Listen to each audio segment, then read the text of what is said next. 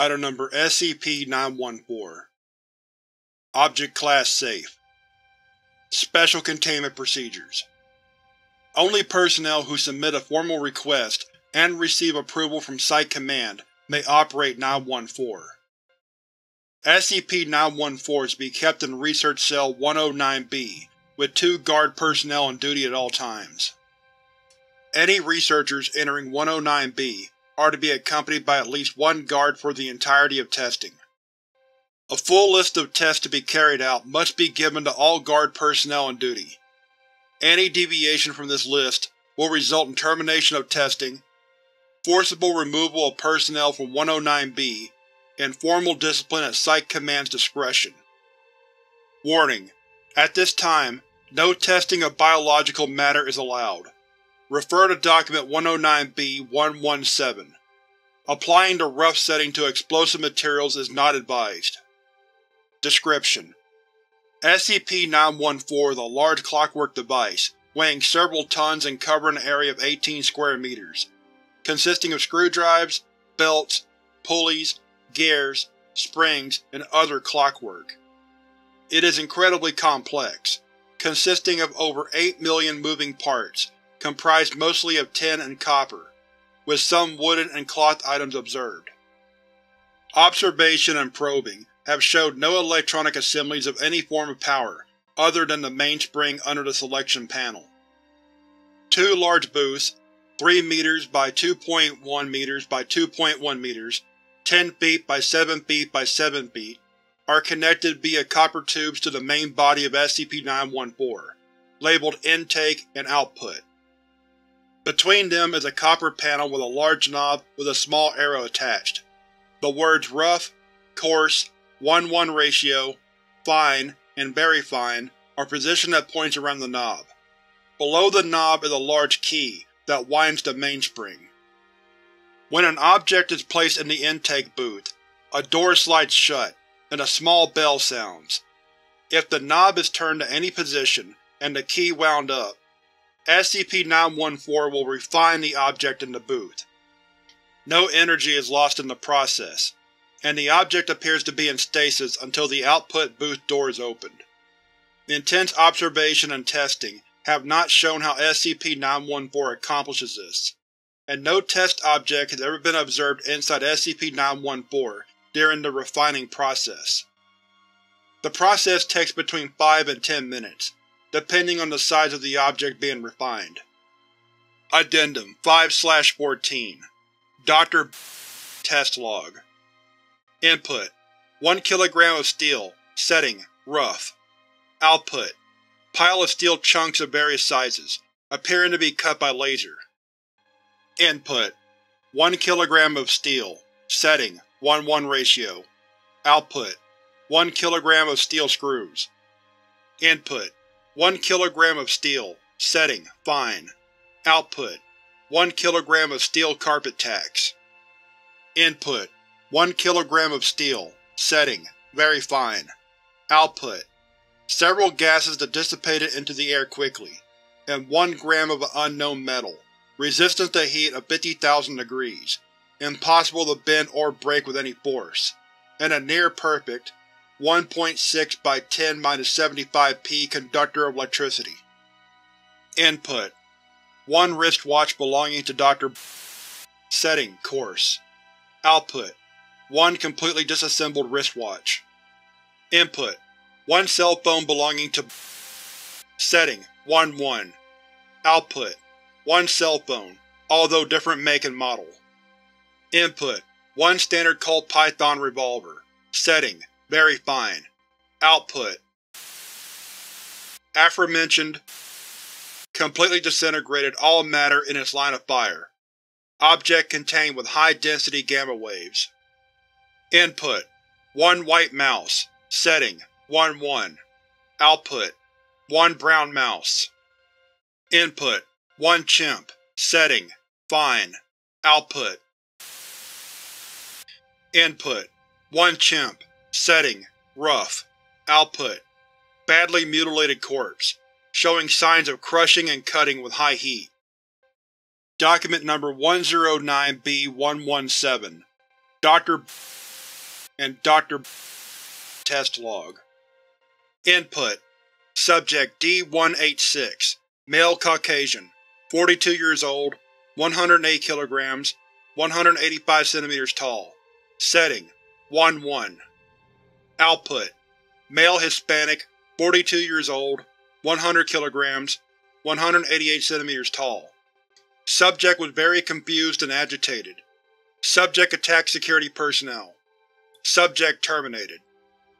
Input: Subject D-187, male Caucasian, 28 years old, 63 kg, 173 cm tall.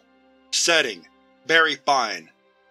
Output: Subject escaped from test chamber, killing 8 guards as well as Dr. and Dr. Lockdown initiated. Subject causes containment failure of 3 SCP areas and continued escape attempt. Special Response Team engages Subject, resulting in severe wounding of Subject, partial memory loss in Special Response Team members, and corrosive damage to plumbing. Subject expired several hours later, dissolving into blue ash and blinding nearby research team. Biological testing with SCP-914 discontinued. Note: because of the nature of this SCP, a wide range of test data would be helpful. Dr. Gears has ordered that any researcher can have access for non-biological testing if they themselves are, or they are supervised by a Level 3 researcher. All testing is to be recorded in File Number 914-E, Experiment Log 914. Biological testing will continue only with prior clearance by O5 Command. As long as you want to try something mundane that isn't alive, feel free to help accumulate data. Dr. Site-19 Facility 23 Dossier. Basic Information. Founded December 12, 1988. Location: USA. Cover story: Government Warehouse. Function: SCP-914 Containment and Research. Anomalous Item Containment.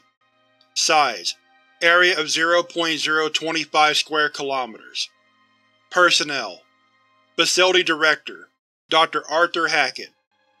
Director of Research Dr. Lucius Veritas. Director of Containment Dr. Marissa Norwood. Security Chief Agent Alan Sedna. Administrative Personnel 18. Maintenance Personnel 21.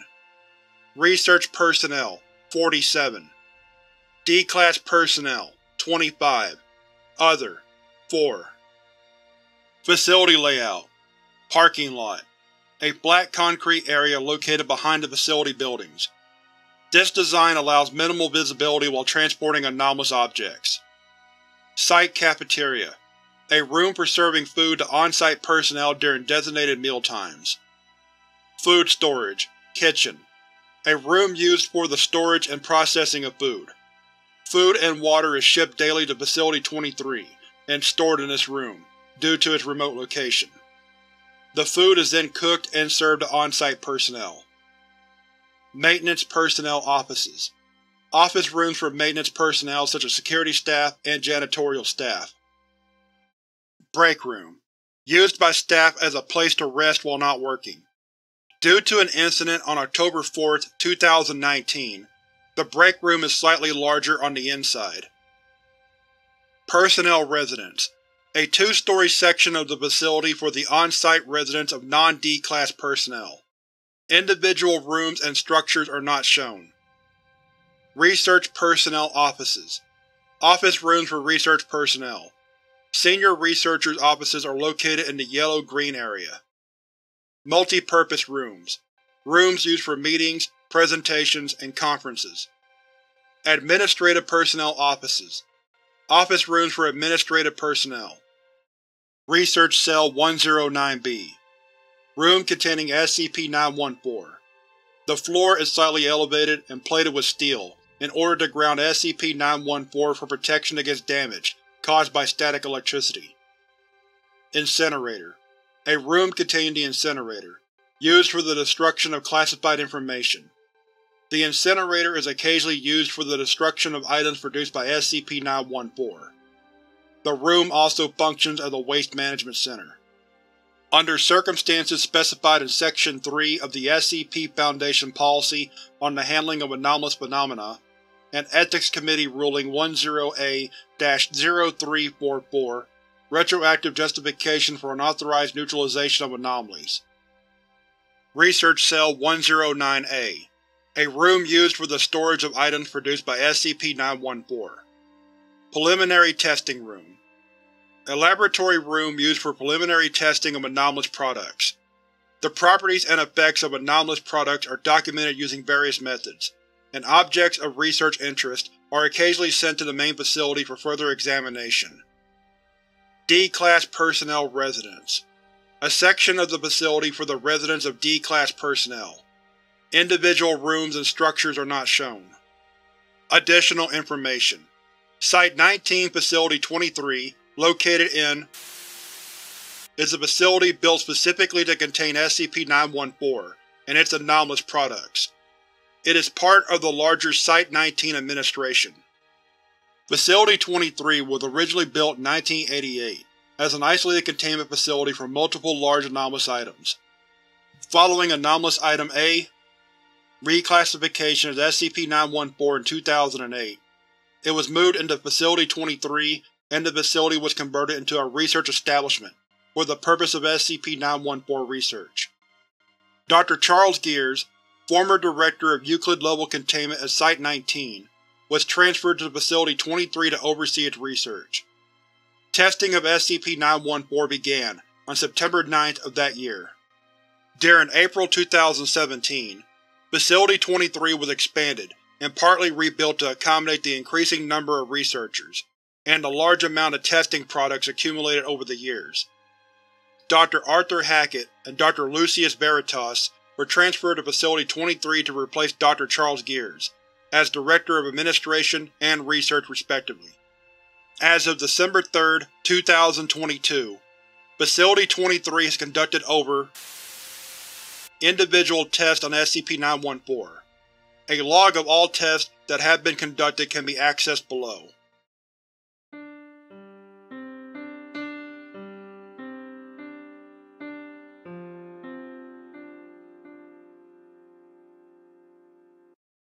Note to all researchers: please include your name in all records, along with date and total number of items refined.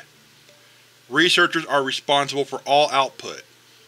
Should damage or loss of life occur, the researcher will be subject to administrative review and possible disciplinary action.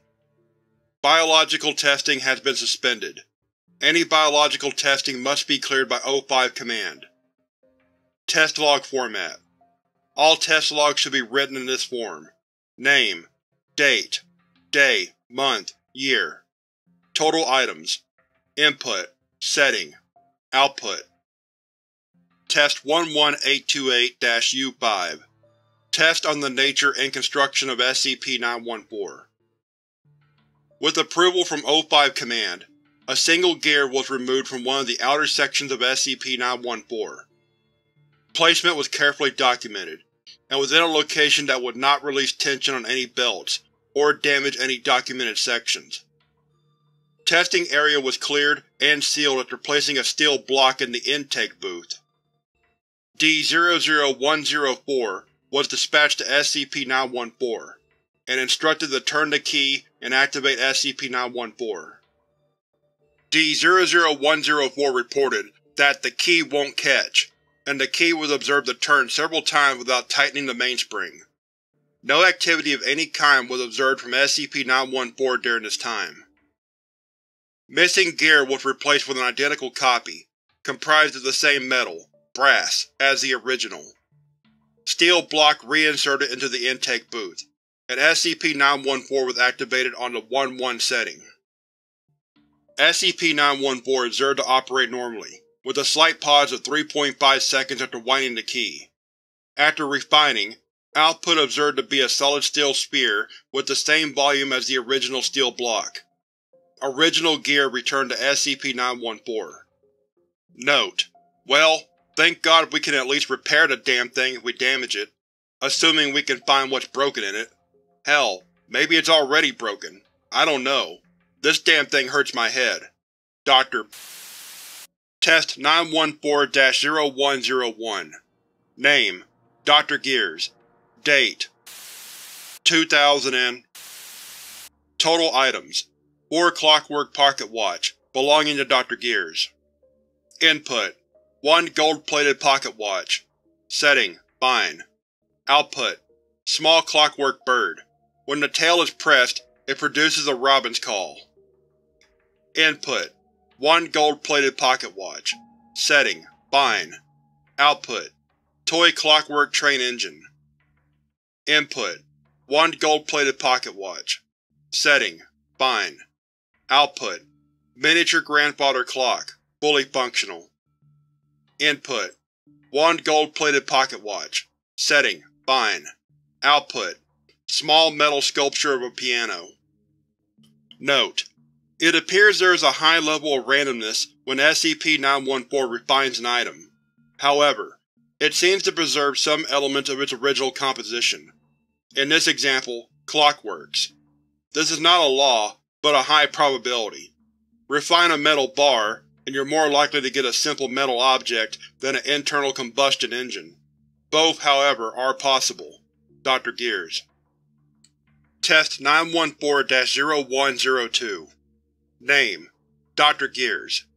Date: Total items: 3 copies of all documentation, photographs, and test logs accumulated in relation to SCP-914. Input: 1 copy of SCP-914 documentation. Setting: 1-1. Output: folder containing all previously entered documents, arranged in chronological order. Input: 1 copy of SCP-914 documentation. Setting: Fine. Output: hardbound book containing 400 pages. No diagrams, photos, or other visual aids of any kind are included. The pages appear to be solid black, but microscopic examination shows each page to be covered in approximately 20,000 characters. The text has no correlation with any known writing style, and is not in a linear format, with sentences constructed from individual characters spread out between many pages. Each sentence requires an exceedingly complex formula to decode, with each formula unique to each sentence. Note: current decoding work has resulted in 2 partially translated sentences after 225 work hours. Item appears to be a record of the internal structure of SCP-914. Input: 1 copy of SCP-914 documentation. Setting: very fine. Output: single sheet of paper. Weight is exactly the same as the entered documentation. The sheet appears to be a single page from the entered SCP-914 documentation. However, when flipped over to the right, the reverse side is the following page in sequence. When flipped over to the left, the opposite side is the preceding page in sequence. No new documentation is included, but this item is significantly easier to store, if more time-consuming to browse. Note: it's screwing with us, you know that, right? I don't care if it's been proven that it has no self-awareness. This thing is laughing at us. General. Note: there seems to be some difficulty as to the meaning of fine and coarse on the settings. The machine appears to be capable of refining input based either on a scale of complexity, loss of entropy accompanied to increase in connectivity between components and/or acquisition of subjective meaning, or of simplification, separation into composite materials, and loss of meaning. Dr. Gears. Test 914-0103 Name: Dr. Grangan. Date: Total items: 5 adult male cadavers. Input: 1 cadaver. Setting: rough. Output: a pile of human remains. Limbs, organs, and bones all appear to have been roughly separated via tearing action and high heat. Output described as unsettling. Input: 1 cadaver. Setting: coarse. Output: pile of human remains. All organs and bones have been removed by some form of cutting tool. The skin, nervous system, digestive system, and circulatory system all appeared to have been removed without severing or damaging any of tissues involved. Results frozen for study. Input: 1 cadaver. Setting: 1-1. Output: 1 Asian male cadaver. Original cadaver was identified as Caucasian. Input: 1 cadaver. Setting: Fine. Output: 1 cadaver containing SCP-008. Subject immediately incinerated. Input: 1 cadaver. Setting: Very fine. Output: green slime. Properties and chemical structure determined to be identical to SCP-447-2. Note: by order of O5, cadavers may no longer be tested in SCP-914, in order to minimize the possibility of SCP-447-2 coming in contact with dead bodies. Test 914-0104. Name: Dr. Uros. Date: Total items: 1 pill of SCP-500. Input: 1 pill. Setting: Fine. Output: 1 ornate metal locket, now classified as SCP-427. Test 914-0105. Name: Dr. Zimla Sin. Date: Total items: 2 identical wooden cross pendants, 7.6 cm, 3 inches long. Input: 1 cross. Setting: Rough. Output: 1 fragment of wood of the same mass, cut flat on 3 sides. This may be a fragment of a larger cross. Input: 1 cross. Setting: Fine. Output: 1 wooden crucifix, with intricately detailed carving of Jesus Christ. Note: this may imply that SCP-914 has an understanding of religion. More experiments with religious items are indicated. Dr. Sin.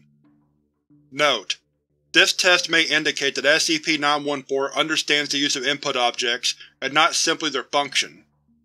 Recommend testing with medicines reliant on the placebo effect to ascertain if outputs provide actual medicinal solutions to problems. Dr. Pyrrhus. Test 914-0106. Name: Dr. Gibbons. Date: Total items: 300 US. $100 US will be used for each testing. Input: 100 US. Setting: Coarse.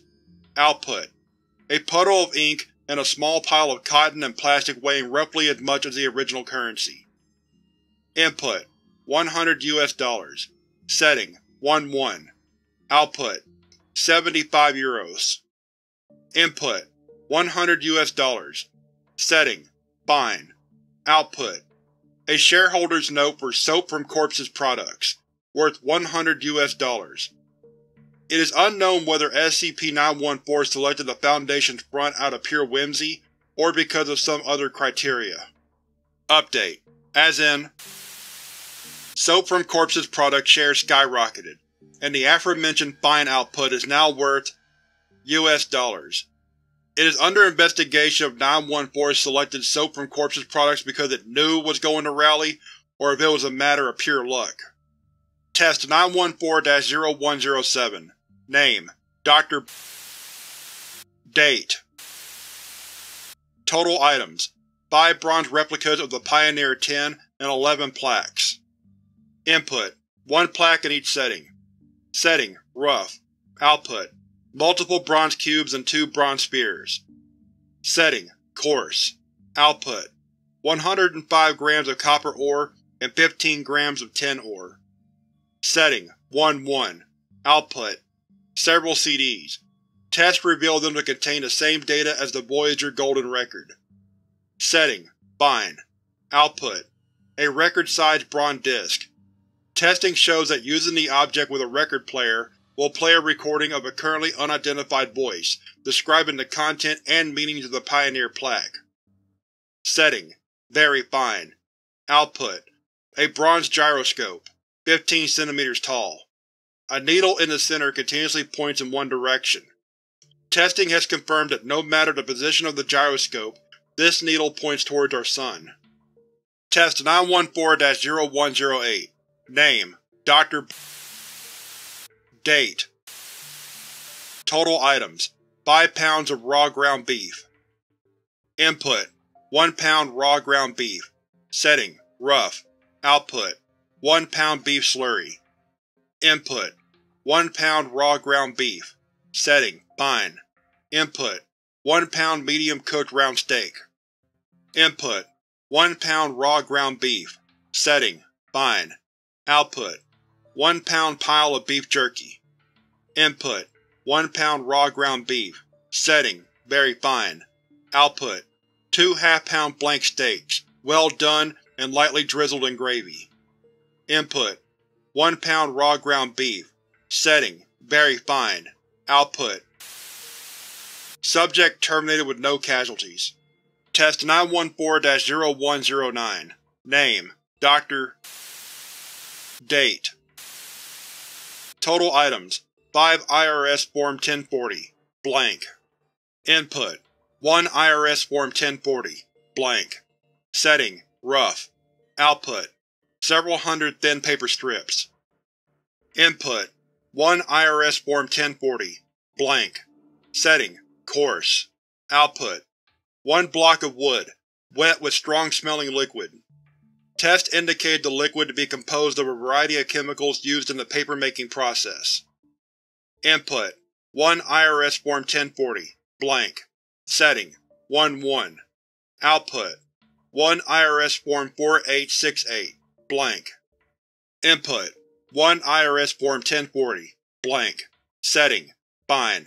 Output: 1 IRS Form 1040, with all blank space, including margins and backs of pages, filled with imprecations against the IRS and taxation in general, in the following languages: Basque, Quenya, see below, Sumerian, Cherokee, an unidentifiable language with a writing system composed of curved symbols, Classical Chinese, English, from the curses used, apparently circa 1650 to 1750. After long study of the unidentifiable symbols, Dr. could identify no commonality with any of the other languages present on the form. The Sumerian contained 3 words unattested from any known text. The Quenya had its cursing of the IRS interspersed with vituperation of someone or something called Morgoth. Input: 1 IRS Form 1040, blank. Setting: very fine. Output: 1 IRS Form, MXL, billed out for the year 35, and with the name given as Gaius Julius Caesar Augustus Germanicus, and all monetary amounts given in Roman numerals with the words denarii entered afterwards. Test 914-0110. Name: Dr. Clopine. Date: August 15, 2009. Total items: 5 8.5 by 11 copies of the Mona Lisa, printed from an HP Photosmart 3310 all-in-one onto photopaper. Input: 1 copy of Mona Lisa. Setting: rough. Output: 1 pile of shredded photopaper, several pools of ink. Input: 1 copy of Mona Lisa. Setting: coarse.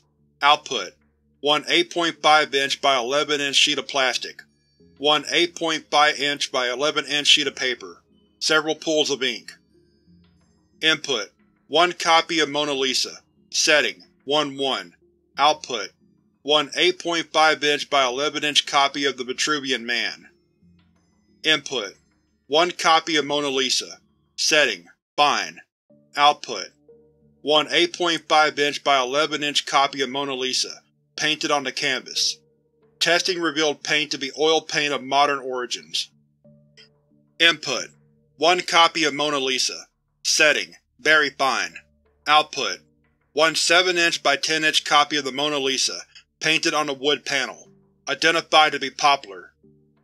Paint samples tested to be oil paints made from beeswax, calcined bones, piled glass, and mineral pigments, with indications that pigments were hand-ground. Further testing suggests painting dates to the early 16th century. Output now resides on a wall in Dr. Clopine's office.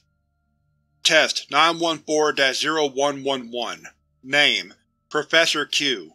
Date: February 13, 2010. Total items: 1 chessboard, initial setup. Input: 1 chessboard. Setting: 1-1.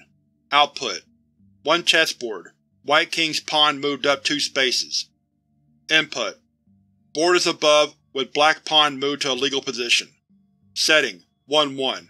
Output: 1 chessboard as above, with white queen moved diagonally to a legal position.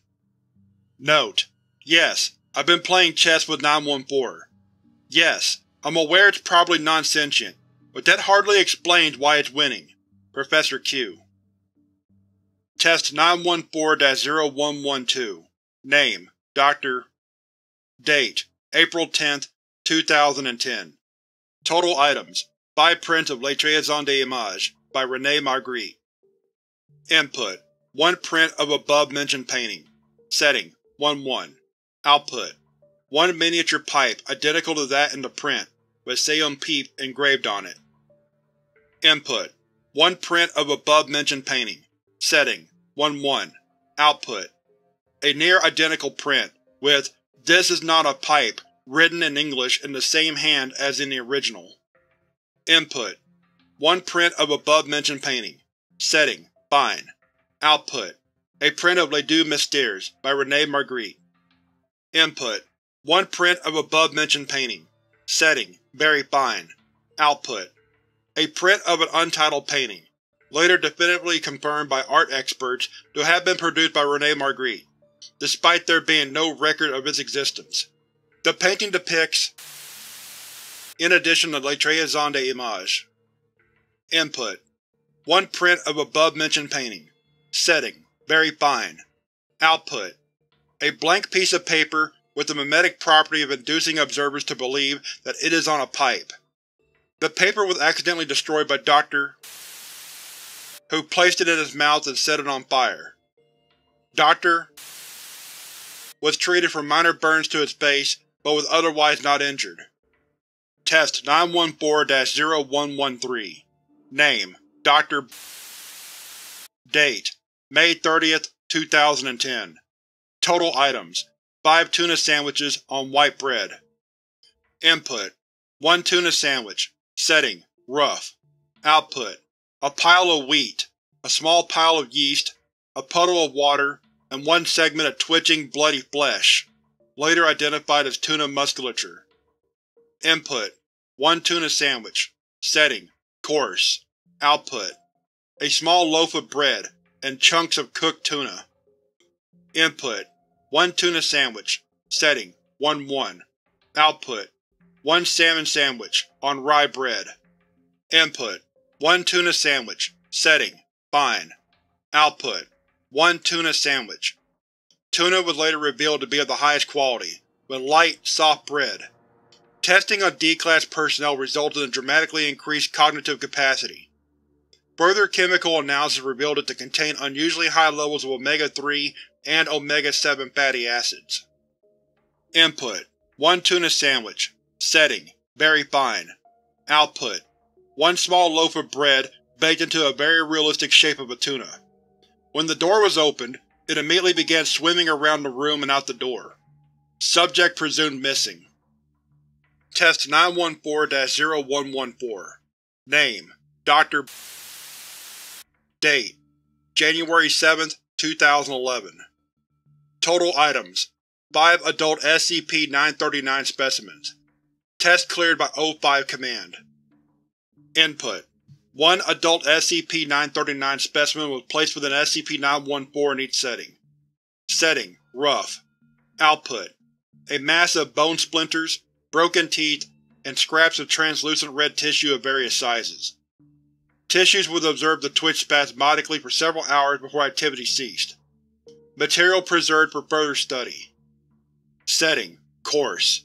Output: subject was divided up into organized piles of tissue, including, but not limited to, presumably, muscle tissue, 2 piles of ground bone tissue, the significance of this division, if any, is unknown, teeth, skin, a total of approximately 17 meters of esophageal tissue divided into numerous coils, and approximately 15 kilograms of rotting human flesh littered with splinters of bone, shreds of fabric, and a tattered laminated ID tag identifying its owner as D09355. As with the first test, SCP-939 tissue was observed to convulse for several hours before ceasing activity. SCP-939 remains preserved for further study. Human remains incinerated. Setting: 1-1. Output: Setting: Fine. Output: the same SCP-939 specimen. Respiration was noted to have halted. Test subject was immediately relocated to a reinforced concrete containment chamber and observed remotely via CCTV. Installation security forces were ordered to high alert. 24 hours passed with no signs of activity from the subject. Subject proved unresponsive to all stimuli and was pronounced dead 36 hours later. Necropsy was unable to identify a cause of death nor any anatomical revisions attributable to SCP-914. Remains preserved for further study. Setting: very fine. Output: a heap of smoldering white ash. Test: 914-0115. Name: Dr. Date: May 9, 2011. Total items: 8 identical copies of the King James Bible. Input: 1 King James Bible. Setting: Coarse.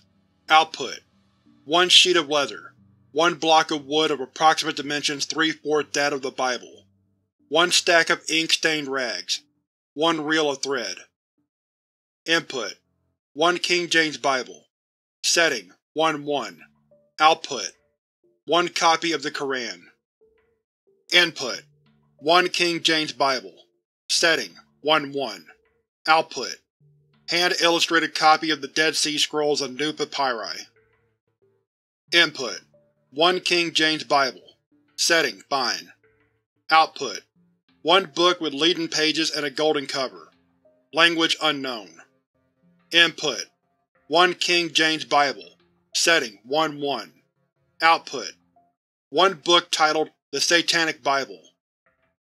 Input: 1 King James Bible. Setting: fine. Output: 1 DVD containing animated accounts of all the Bible stories. Input: 1 King James Bible. Setting: fine. Output: 1 statuette, human in form. Quotes Bible passages at random, unless prompted either by book or by a short phrase from the Bible, in which case it continues from that point. Voices are appropriate to persons in Bible. Narrator is a neutral voice of ambiguous gender, unless the book is attributed to a particular person, in which case voices are appropriate to that individual. Input: 1 King James Bible. Setting: very fine. Output: 1 book with seemingly infinite pages. Current count exceeds 2 million, containing copies of religious texts with commentaries and footnotes from all known religions, in multiple different languages, plus some religious texts from currently unknown religions. Test: 914-0116. Name: Dr. Date: December 17, 2011. Total items: 3 sheets of 8.5 by 11-inch printing paper, with varying instructions. Input: a sheet of 8.5 by 11-inch printing paper, with the instructions, I would like a quarter pounder with cheese, no pickles, no onions, large order of fries, and a medium Pepsi. Handwritten in No. 2 pencil by Dr. Setting: 1-1. Output: a single sheet of 8.5 by 11-inch paper, with the words, I would like a Whopper, no ketchup, no mustard. Small order of onion rings, and a medium Coke. Input: a sheet of 8.5 by 11-inch printing paper, with the instructions, I would like a quarter pounder with cheese, no pickles, no onions, large order of fries, and a medium Pepsi. Handwritten in No. 2 pencil by Dr. Setting: fine. Output: a stack of U.S. counterfeit currency, composed of standard paper and printed with No. 2 pencil lead. The currency totals to the exact cost of the requested order, plus tax. Input: a sheet of 8.5 by 11-inch printing paper with the instructions, I would like a quarter pounder with cheese, no pickles, no onions, large order of fries, and a medium Pepsi. Handwritten in No. 2 pencil by Dr. Setting: very fine. Output: a single sheet of 8.5 by 11-inch paper, with a series of symbols inscribed upon it which do not correspond to any known system of writing. Subjects viewing the symbols describe a sudden and intense desire for a cheeseburger. Test 914-0117 Name: Dr. Western. Date: February 23, 2013. Total items: 1 of my screws. Input: my screw. Setting: 1-1. Output: your screw. Test 914-0118 Name: Dr. Sika Brown. Date: December 7, 2013. Total items: 1. Brand bouncy ball. Cardboard label still attached. Input: 1. Brand bouncy ball, with cardboard label.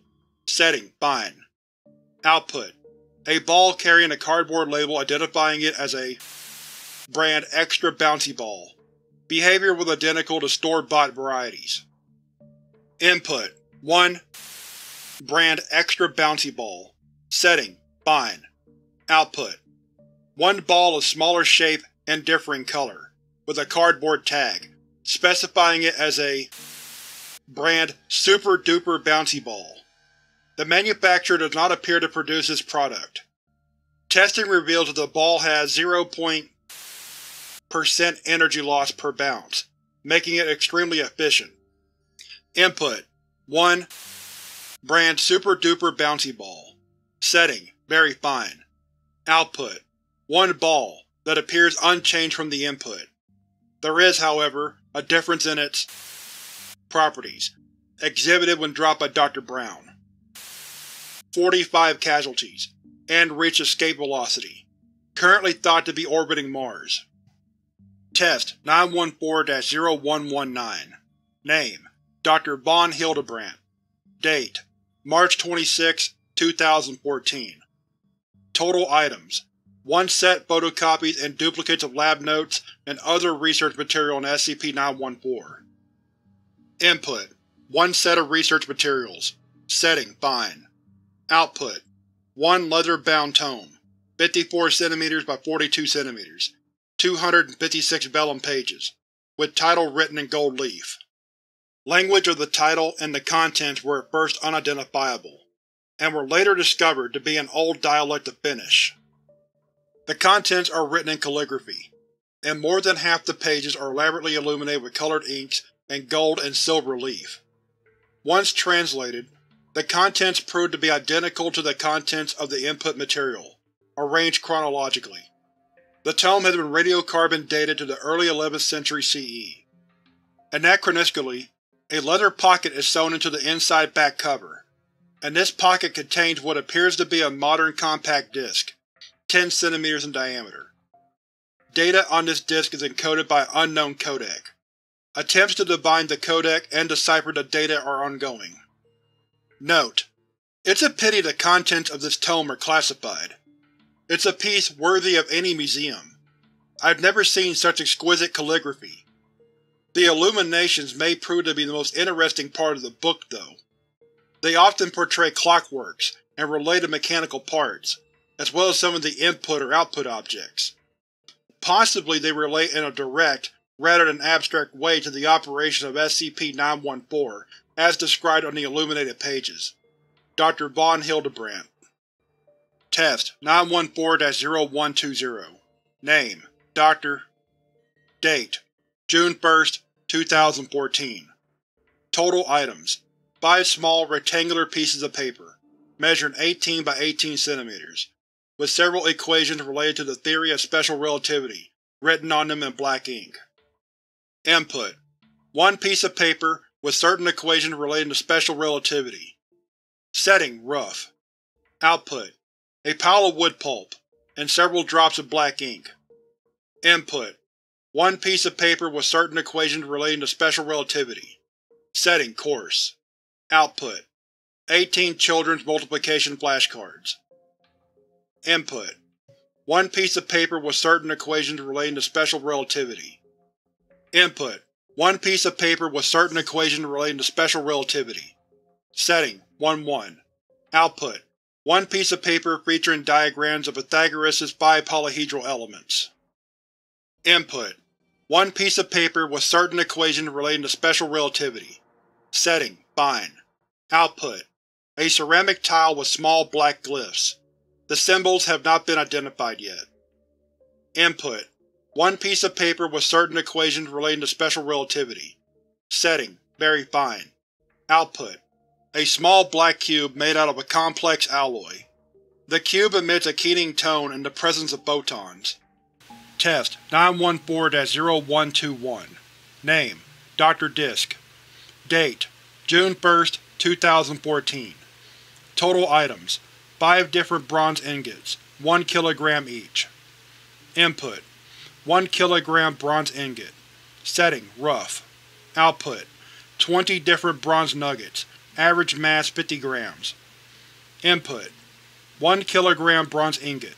Setting: coarse. Output: 2 large-sized bronze bolts, mass 500 grams each. Input: 1 kg bronze ingot. Setting: 1-1. Output: 1 200-gram ingot of tin and 1 800-gram ingot of copper. Setting: 1 kg bronze ingot. Setting: fine. Output: an intricate bronze hubcap, mass 1 kg. Inscriptions appear to be in Korean. Output: 1 kg bronze ingot. Setting: very fine. Output: a rectangular bronze clock with a height of 24 cm and a mass of 1 kg. It has a self-winding mechanism and appears to return to the proper time if its hands are moved. Note: all outputs of this experiment are currently in storage at Site-19. Test 914-0122. Name: Dr. Falconis. Date: October 4th, 2014. Total items: 3 hardcover copies of Steve Jobs, by Walter Isaacson. Input: 1 hardcover copy of Steve Jobs, by Walter Isaacson. Setting: 1-1. Output: 1 hardcover copy of Bill Gates, by Walter Isaacson. Book contents consist of the biography of said figure. Input: 1 hardcover copy of Steve Jobs, by Walter Isaacson. Setting: fine. Output: a DVD depicting Steve Jobs narrating his biography. Input: 1 hardcover copy of Steve Jobs, by Walter Isaacson. Setting: very fine. Output: a metallic cube with 1 button on it. When the button is pressed, a holographic image of Steve Jobs appears. The image appears to be sapient, capable of answering basic questions about Jobs' life, as well as about Apple computers. Test 914-0123. Name: MTF Zeta-9 Commander. Assistant Researcher Daniels. Date: October 22, 2015. Total items: 5 standard issue FN-P90 assault rifles, fully loaded. Input: 1 P90. Setting: fine. Output: 1 P90 AR. Direct viewing yielded no discernible results, but operation of the rifle showed that it no longer required ammunition, but fired compressed air at 43 billion gigapascals over a maximum distance of 700 meters. Considerable damage to site armory. Test 914-0124. Name: Dr. A. Sutherland. Date: October 24, 2015. Total items: 1 Samsung Galaxy Note 7. Input: 1 Samsung Galaxy Note 7. Setting: 1-1. Output: 1 M67 fragmentation grenade. Testing showed no extra-normal properties. Note: I did this out of curiosity, and because I wanted to prevent my phone from exploding in my pocket. Apparently SCP-914 has a sense of humor, and keeps up with current events. Dr. A. Sutherland. Test 914-0125. Name: Dr. Levy. Date: October 27, 2015. Total items: 4 330 ml cans of Coca-Cola brand soda. Input: 1 can of Coca-Cola brand soda. Setting: rough. Output: a small pile of aluminum filings and sugar and a puff of water vapor. Input: 1 can of Coca-Cola brand soda. Setting: Coarse. Output: a can of Tesco brand cola. Input: 1 can of Coca-Cola brand soda. Setting: 1-1. Output: 1 can of Pepsi brand soda. Input: 1 can of Coca-Cola brand soda. Setting: Fine. Output: a small pile of cocaine. Test 914-0126. Name: Dr. Sanders. Date: December 25, 2015. Total items: 3 DVDs with It's a Wonderful Life. Input: 1 DVD with It's a Wonderful Life. Setting: 1-1. Output: 1 DVD with White Christmas. Input: 1 DVD with It's a Wonderful Life. Setting: Fine. Output: 1 DVD with Home Alone. Input: 1 DVD with It's a Wonderful Life. Setting: Very fine. Output: 1 seemingly normal DVD with It's a Wonderful Life. 12 D-Class personnel viewed the film and, as soon as the movie ended, vanished. They returned exactly 24 hours later. 6 were dead, and 4 appear to have been subjected to amnestics. The 2 who were coherent told interviewers that nobody seemed to recognize them in the alternate universe. Test 914-0127. Name: Dr. DeVries. Date: January 21, 2016. Total items: 1 complete core set of the Dungeons & Dragons books in 3.5e, and 1 bottle of generic vitamin gummies. Input: 1 complete core set of the Dungeons & Dragons books in 3.5 edition. Setting: Fine. Output: 1 large book measuring 2 inches by 11 inches by 9 inches, titled The Complete Dungeons & Dragons Core Set 3.5e. Upon inspection, the book was determined to be a combined version of all 3 previous books written in Millwich English font. Note: I'll be keeping this in the lounge if anyone wants to use this. I'll also be holding a game next Tuesday. Bring your own character sheet. Dr. DeVries. Input: 1 bottle of generic vitamin gummies. Setting: 1-1. Output: 1 bottle of generic vitamin tablets. Note: I don't know why I expected anything else. Dr. DeVries. Test 914-0128. Name: Dr. Sykes. Date: February 2, 2016. Total items: 5 brand violins. 5 brand violin bows. Input: 1 brand violin and bow. Setting: Rough. Output: a small pile of sawdust, plastic fragments, metal shavings, and stiff, short hairs. Input: 1 brand violin and bow. Setting: Coarse. Output: several small balls of wood, plastic, metal, and hair sorted by color. Input: 1 brand violin and bow. Setting: 1-1. Output: 1 brand viola and bow. Input: 1 brand violin and bow. Setting: Fine. Output: 1 brand violin, tuned to absolute perfection, and 1 seemingly normal brand bow. Further analysis shows that the violin cannot come out of tune, even when tampered with. Input: 1 brand violin. Setting: Very fine. Output: 1 violin and 1 bow, with blue glowing patterns on their surfaces. The violin is perpetually in tune, even when tampered with, and the bow does not need the use of rosin. When played by anyone, no matter the skill level, it will invariably produce a tone usually acquired by years of practice, and can play any song perfectly. Music produced by the instrument has a calming effect. Item is awaiting SCP classification. Note: it even made on Mount Golgotha sound nice. Dr. Sykes. Test 914-0129. Name: Dr. Curtis.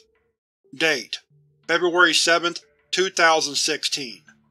Total items: 1 pound of fully cooked brand bacon, and 1 photograph of SCP-682.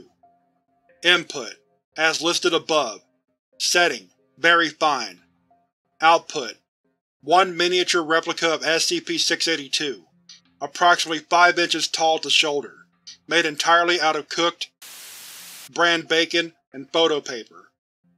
Object is fully animate and extremely hostile towards all lifeforms. It escaped containment, attempting to kill all staff present. It was unable to inflict any damage due to its small size and the materials used in its composition. Entity made a sizzling sound as it moved that several staff described as pleasing to the ears. Classification of entity as SCP-682-BAC denied. Note: very funny, Dr. Curtis. You are suspended from testing SCP-914 until further notice. Though I have to admit, it smelled delicious. Dr. Gears.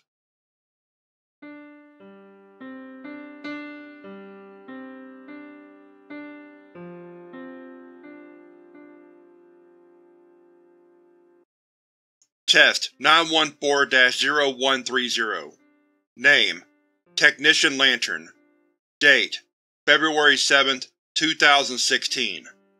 Total items: 4 kilograms worth of quartz crystals, with a ratio of 15 to 60 mm in length. Note: relax, this time I'm paying for it.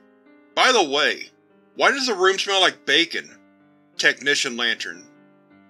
Input: 1 kilogram of aforementioned quartz. Setting: fine. Output: a large quartz tuning fork. Once tapped lightly against the wall of the testing chamber, with a side effect of temporary hearing loss. Note: that fits my hypothesis. Let's try again. Technician Lantern. Input: 1 kilogram of aforementioned quartz. Setting: fine. Output: a swarm of crystalline hornets. Behaved as normal hornets would, but were significantly more durable due to composition. The swarm swiftly targeted Technician Lantern, but were subdued before significant harm could be done. Note: I hate it when I'm right. Screw it. The rest goes in the next batch. Technician Lantern. Input: 2 kilograms of aforementioned quartz. Setting: fine.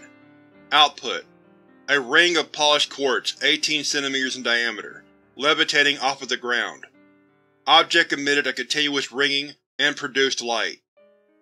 Audio picked up from testing chamber after all objects were removed. Are you trying to give me away, you idiotic machine? Father above, I'm sorry for whatever I did. Just stop trying to get me fired! Test 914-0131. Name: Dr. Veritas. Date: February 8, 2016.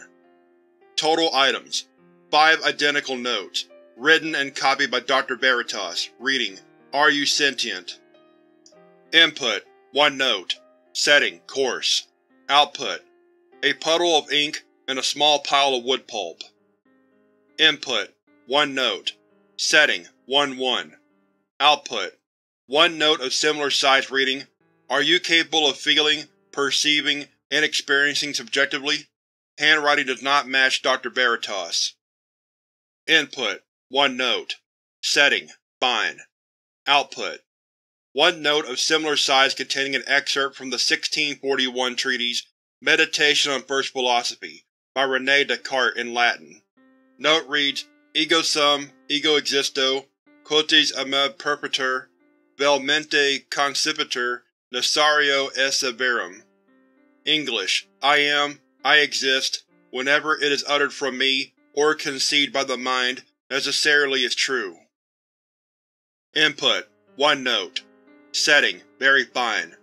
Output: 1 note of similar size containing an excerpt from the essay, "An Essay Concerning Human Understanding" by philosopher John Locke, reading, "This source of ideas every man has wholly in himself, and though it not be sense, as having nothing to do with external objects, yet it is very like it, and might properly enough be called internal sense." Note: the goal of this test was communicating with SCP-914, and discovering if it's self-aware. Let's write that one up as inconclusive. Dr. Veritas. Test 914-0132 Name: Dr. Kowalski. Date: February 9th, 2016. Total items: 3 copies of the February 9th, 2016 edition of the New York Times. Input: 1 item mentioned above. Setting: 1-1. Output: 1 copy of the February 9th, 2016 edition of the Cleveland, Ohio Plain Dealer. Cross-checking with another copy of this issue reveals the contents are identical. Input: 1 item mentioned above. Setting: Fine. Output: 1 copy of the February 9th, 2016 edition of the New York Times.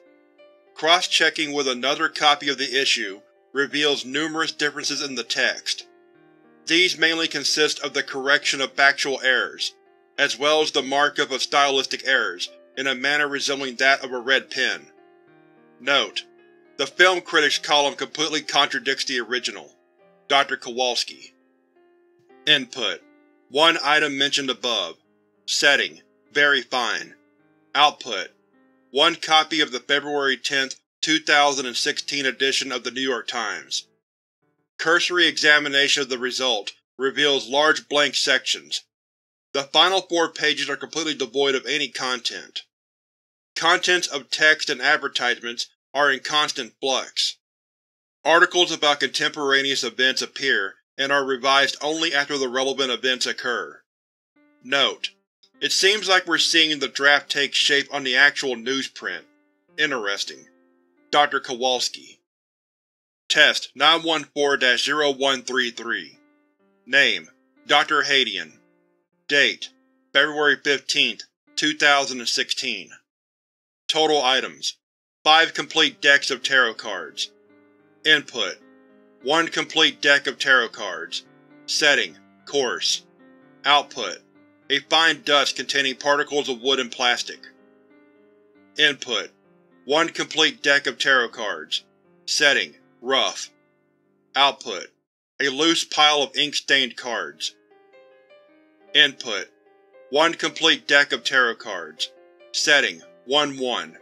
Output: a complete deck of tarot cards, shuffled. Input: 1 complete deck of tarot cards. Setting: Fine. Output: a deck of tarot cards with 3 drawn out and placed in a row in front of it. An upside-down King of Cups, an upside-down 3 the Empress, and a right-side-up 2 of Cups. Input: 1 complete deck of tarot cards. Setting: Very fine. Output: an orbicular device resembling a magic 8-ball, composed entirely of wood and plastic.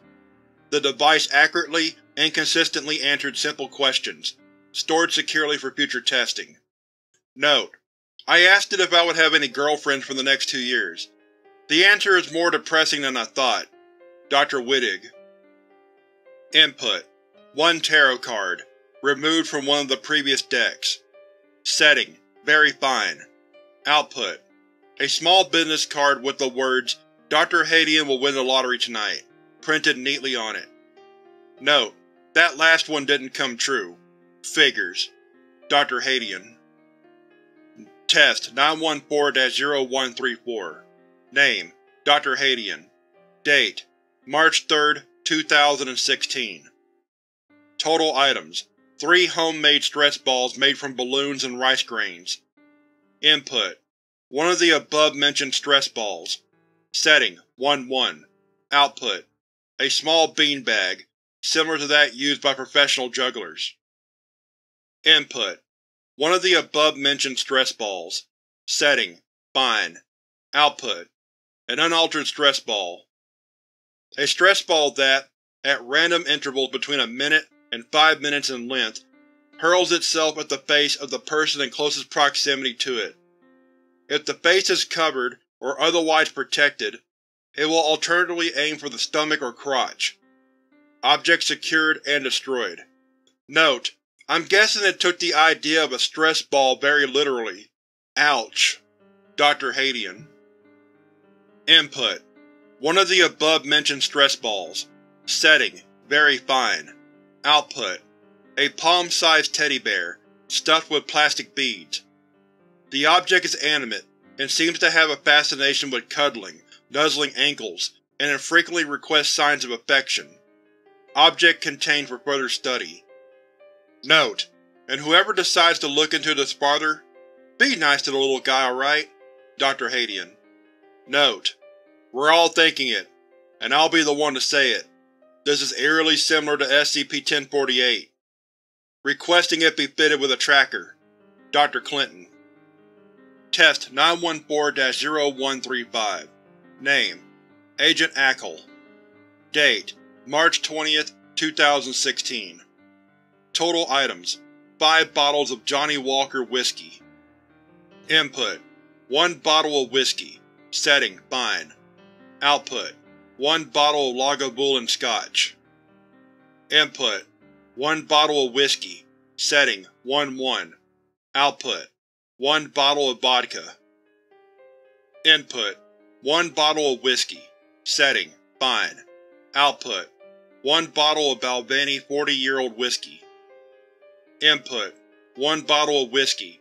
Setting: very fine.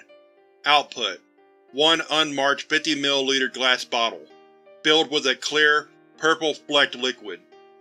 Liquid tastes like high-class bourbon, and has an alcohol content of 55%. Subjects who ingest liquid report extreme euphoria.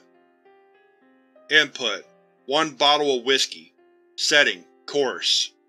Output: a pile of glass shards and a puddle of water and malt. Input: 1 bottle of vodka from a previous test. Setting: very fine.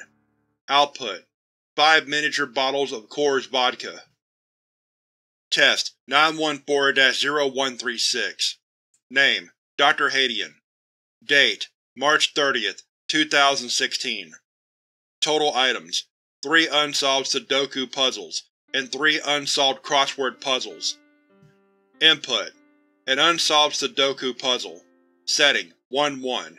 Output: an unsolved Sudoku puzzle. The numbers have been changed around. It no longer resembles the original puzzle. Input: an unsolved Sudoku puzzle. Setting: fine. Output: a solved Sudoku puzzle, complete with margin notes and scribbling. Input: an unsolved Sudoku puzzle. Setting: very fine. Output: a massive grid comprised of many smaller squares, resembling an enlarged Sudoku puzzle. The grid contains several characters not normally found in a standard 9x9 Sudoku square, including several Greek letters, various unidentified pictographs, arrows, and kanji. Note: this result has been photocopied and enlarged if anybody wants to take a crack at it. Dr. Hadian. Input: an unsolved crossword puzzle. Setting: 1-1. Output: an unsolved word search. Input: an unsolved crossword puzzle. Setting: fine. Output: a brief typed letter requesting the meanings of various short phrases, which are identical to the clues given in the crossword. Input: an unsolved crossword puzzle. Setting: very fine. Output: a crumpled up piece of paper, launched at high velocity and trailing smoke. Note: yeah, I never really liked those things either. Dr. Hadian. Test 914-0137. Name: Dr. Greer. Date: April 2nd, 2016. Total items: 3 unopened spray cans of Fox Labs White Lightning brand pepper spray. Input: 1 spray can. Setting: rough. Output: several piles of metal and plastic scraps, several puddles of various chemicals, and a small puddle of oleoresin capsicum. Input: 1 spray can. Setting: 1-1. Output: 1 unopened spray can of Fox Labs Mean Green brand pepper spray. Input: 1 spray can. Setting: very fine. Output: 1 miniature chili pepper. Chemical testing revealed a Scoville heat rating of over 300 million, making it by far the hottest chili in the world. Test 914-0138. Name: Dr. Ursini. Date: April 20th, 2016. Total items: 3 9mm magazines for a standard Glock 19. Input: 1 magazine as stated above. Setting: 1-1. Output: 1 magazine for the UMP-45, with the same amount of ammunition, causing the magazine to be somewhat empty. Input: 1 magazine as stated above. Setting: Fine. Output: 1 magazine, seemingly identical to the input. Item has no effect when fired on inanimate objects. When fired at a human target, the target experiences traumatic memories of being shot, and will fully believe that they have been shot, and will disregard others trying to tell them otherwise. Note: possible use for interrogation by the Foundation? Dr. Ursini. Input: 1 magazine as stated above. Setting: Very fine. Output: when fired, the bullets actively seek out a human target. However, the bullet still loses velocity as per normal, and the turning speed of the bullet can cause it to orbit around a human until it loses all kinetic energy. Note: testing further with that magazine denied. We can't risk it flying through the corridors and causing a containment breach. Dr. Ursini. Test 914-0139. Name: Dr. Armand and Agent McKnight. Date: May 6, 2016. Total items: 3 copies of The Lord of the Rings by J.R.R. Tolkien. Input: 1 copy of The Lord of the Rings. Setting: 1-1. Output: 3 smaller books, 1 copy of The Fellowship of the Ring, 1 copy of The Two Towers, and 1 copy of The Return of the King. It should be noted that these books make up the Lord of the Rings trilogy. Input: 1 copy of The Lord of the Rings. Setting: Fine. Output: a polished, gold-colored ring made of compressed paper. On the ring was the poem described in The Lord of the Rings, inscribed in black speech. When worn, it was found that the ring fits all sizes and grew or shrank to accommodate the wearer. No other anomalous properties were exhibited. Input: 1 copy of The Lord of the Rings. Setting: Very fine. Output: book approximately 1/3 the page count of The Lord of the Rings. New book entitled A New Shadow, plot centered around a boy named Eldarion. It should be noted that a book with the same title was scrapped by J.R.R. Tolkien, and therefore was never published. Note: you can have the ring, Armand, but I want the book. I'm going to copy this thing. Any Tolkien fans want to read it? Agent McKnight. Test 914-0140. Name: Dr. Swin. Date: September 4th, 2016. Total items: 3 plastic Klein bottles. Input: 1 Klein bottle. Setting: Coarse. Output: small plastic cubes of various sizes. Input: 1 Klein bottle. Setting: 1-1. Output: 2 Mobius strips. Input: 1 Klein bottle. Setting: Very fine. Output: dimensional anomaly severely injured Dr. Swin when attempting to remove it. Item later imploded, leaving behind a pile of fine ground plastic. Test 914-0141. Name: Dr. Geralds. Date: November 5th, 2016. Total items: 4 printed images of a swastika. Input: 1 printed image of a swastika. Setting: 1-1. Output: 1 black and white photograph of Adolf Hitler, confirmed to be a copy of an existing photograph. Input: 1 printed image of a swastika. Setting: 1-1. Output: 1 printed image of the lotus symbol, which is common in Hindu iconography. Input: 1 printed image of a swastika. Setting: Fine. Output: a portrait of Adolf Hitler, hand-painted in printer ink. Object does not seem to resemble any such portrait currently in circulation. Input: 1 printed image of a swastika. Setting: Fine. Output: 1 highly detailed image of the Hindu god Lakshmi. Test 914-0142 Name: Dr. Geralds. Date: November 5, 2016. Total items: 1 silver ring, originally belonging to D-23387, who described it as having been in her family for generations. 2 silver rings, identical to the one owned by D-23387. Input: 1 unmarked silver ring. Setting: fine. Output: 1 silver pendant, of quality make. Input: 1 unmarked silver ring. Setting: very fine. Output: 1 silver bracelet. While wearing the bracelet, the subject reported feeling an increase in confidence and physical attractiveness. No further anomalous properties exhibited. Object placed in containment for further study. Input: 1 unmarked silver ring, previously owned by D-23387. Setting: very fine. Output: 1 silver ring engraved with the phrase, "In loving memory of" is confirmed to be a deceased relative of D-23387. Object placed into containment. Note: this, combined with the last test, seems to strongly suggest that SCP-914 acts on the meaning humans apply to objects, rather than any self-aware view of them. This certainly explains some of the behavior of SCP-914, but I still feel like we're missing something. Dr. Geralds. Test 914-0143 Name: Dr. Date: November 10, 2016. Total items: 3 512 gig thumb drives containing modern software for generation and multiplication of prime numbers, of the type used in cryptography.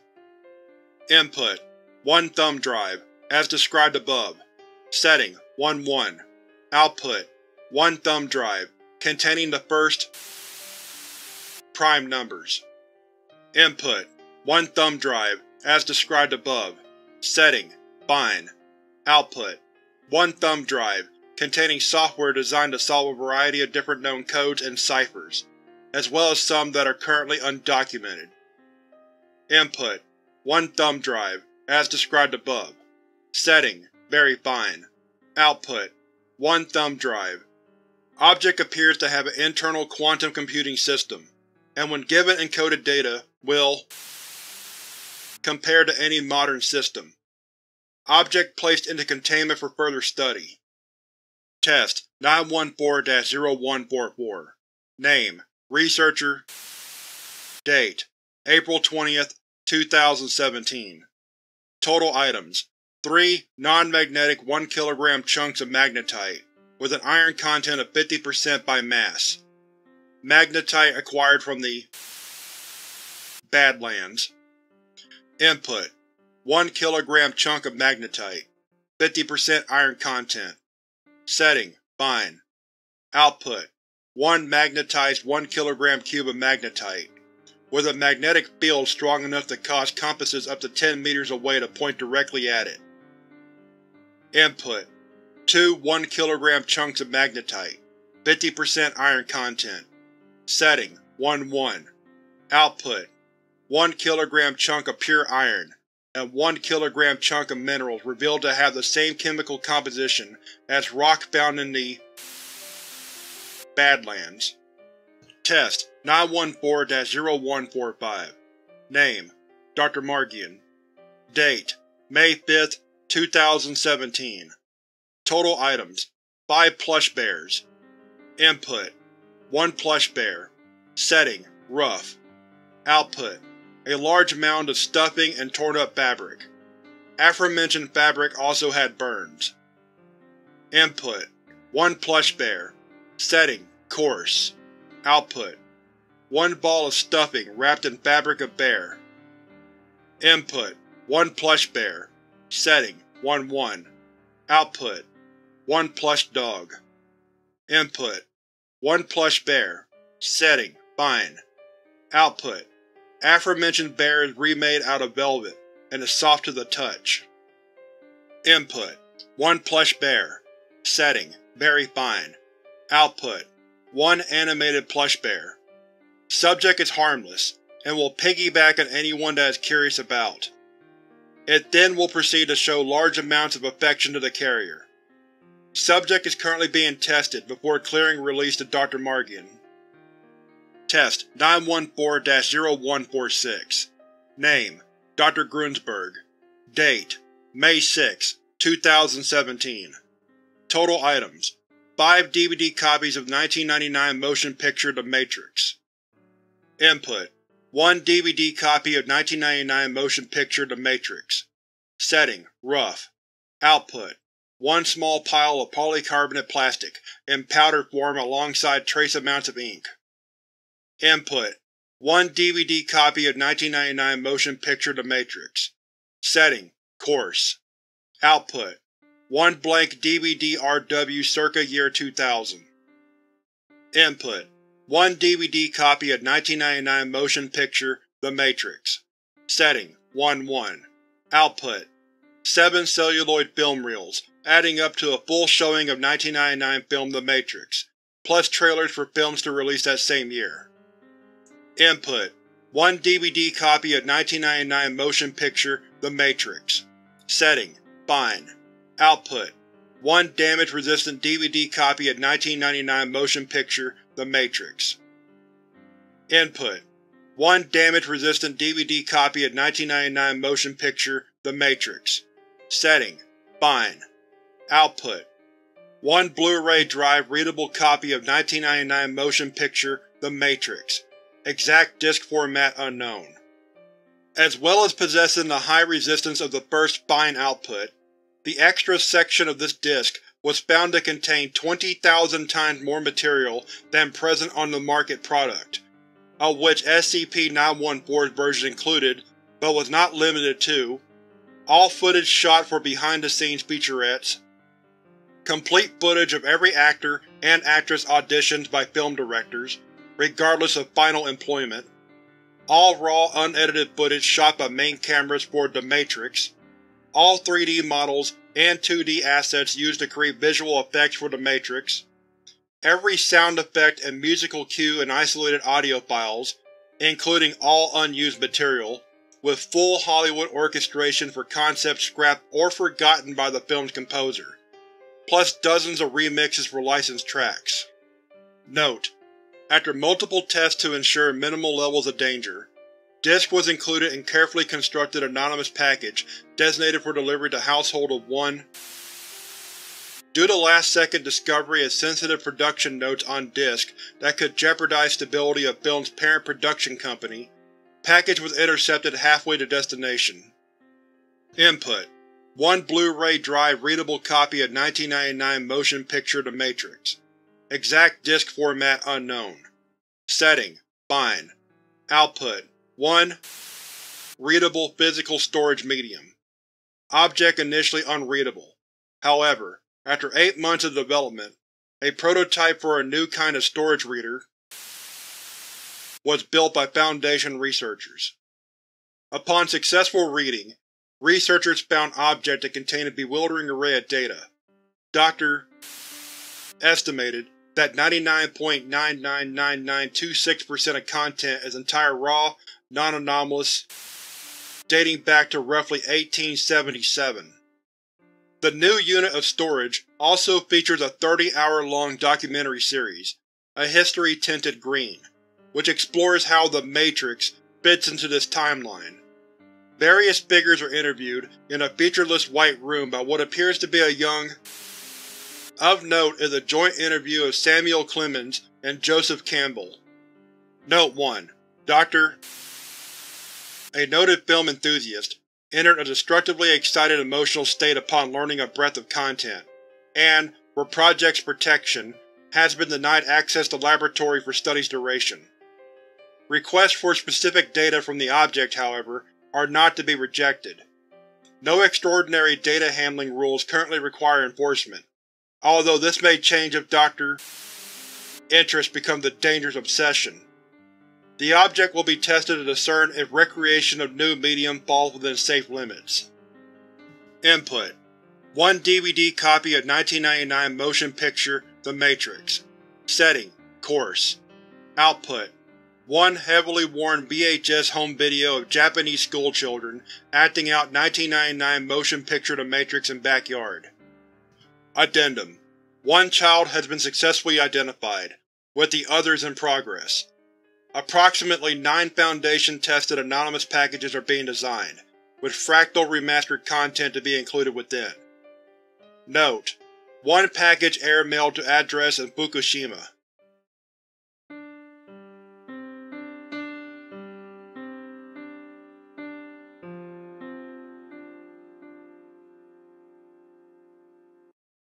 Test 914-0147.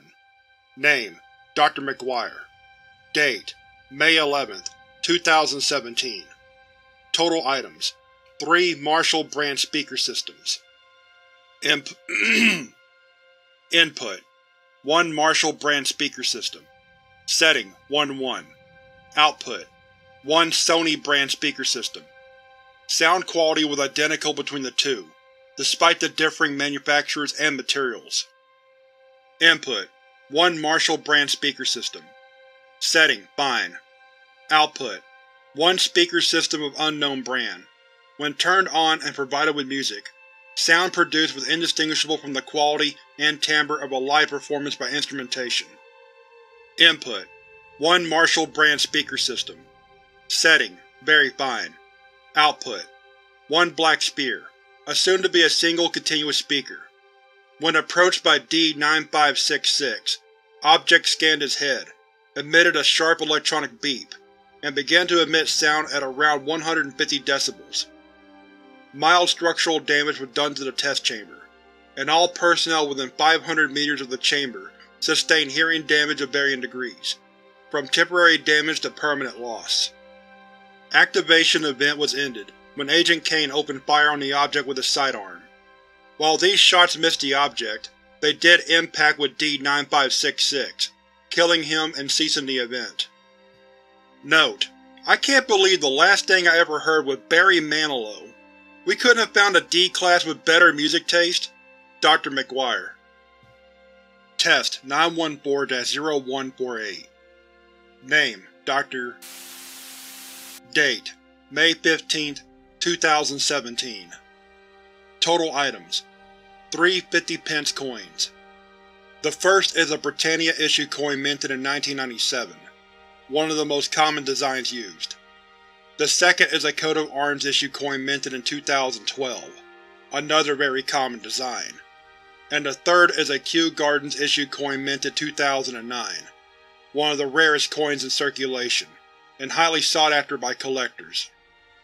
Input: 1 Britannia issued 50-pence coin, dated 1997. Setting: Fine. Output: 1 Britannia issued 50-pence coin, dated 2008. Output is notably less tarnished than input. Input: 1 coat of arms 50-pence coin, dated 2012. Setting: Fine. Output: 6 coins, each of a different denomination of British currency. All are in the post-2008 coat of arms style, although the date on each coin varies between 2008 and 2014. Input: 1 Kew Gardens 50-pence coin, dated 2009. Setting: Fine. Output: 1 20-pence coin, with no date. Note: in 2008, due to a mistake at the Royal Mint, a single batch of 20-pence coins were minted without a date. These dateless 20-pence coins are highly sought after by collectors, in a similar manner to the input coin. Test 914-0149. Name: Agent Reed. Date: May 21st, 2017. Total items: 5 brand recording microphones. Input: 1 microphone, as mentioned above. Setting: Rough. Output: a small pile containing coil, wire, and various metal sheets. Input: 1 microphone as mentioned above. Setting: Coarse. Output: same microphone as mentioned above, heavily worn and rusted. Input: 1 microphone as mentioned above. Setting: 1-1. Output: different brand of microphone, slightly golden. Input: one microphone as mentioned above. Setting: fine. Output: vintage microphone, confirmed to be from the 1970s. Later confirmed to be identical to the microphone used at Elvis Presley's last concert. Input: one microphone as mentioned above. Setting: very fine. Output: a highly reflective blue microphone. Audio recorded on the microphone has no correlation to any nearby sounds. Audio is often completely random, containing popping, banging, ringing, etc. After prolonged exposure to these sounds, subjects report feeling nauseous and paranoid. Note: this could be used as some sort of interrogation device. I'll keep it in the Site Armory if anyone wants to use it. Agent Reed. Test 914-0150. Name: Dr. Date: May 11th, 2017, May 18th, 2017, May 25th, 2017. Total items: 3 10-pound notes. One will be used for each test. Each test will occur at 12 p.m. GMT. Input: one 10-pound note. Setting: 1-1. Output: 100 Hong Kong dollars. Note: Hong Kong was previously British territory prior to 1997. It is unknown whether SCP-914 chose Hong Kong dollars by chance, or if it chose this currency due to Hong Kong's prior association with Great Britain. Although the fact that it chose to use a note from the pre-handover era leads to the latter theory. Also of note is that 100 Hong Kong dollars was, at the time of the test, almost equal in value to the 10 pounds used as the input. Input: one 10-pound note. Setting: 1-1. Output: two 5-pound notes, both from the same year as the input. Input: one 10-pound note. Setting: 1-1. Output: 11 pounds 60 pence. Note: this was, on the day of the test, almost equal to the value of the money used as the input. Dr. Test 914-0151. Name: Researcher Mason. Date: May 26, 2017. Total items: 4 LEGO X-Wing Starfighter construction sets, unopened. Input: 1 LEGO X-Wing Starfighter construction set, unopened. Setting: rough.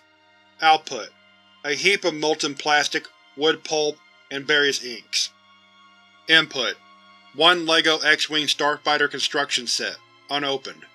Setting: 1-1.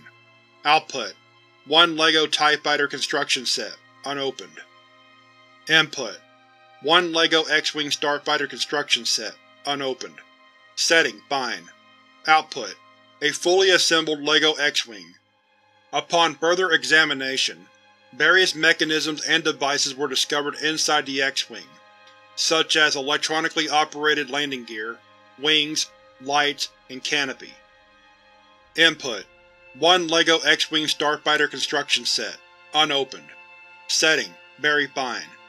Output: X-Wing flew out of output booth at 72 km/h and shot heated plasma at any personnel in his way, resulting in casualties.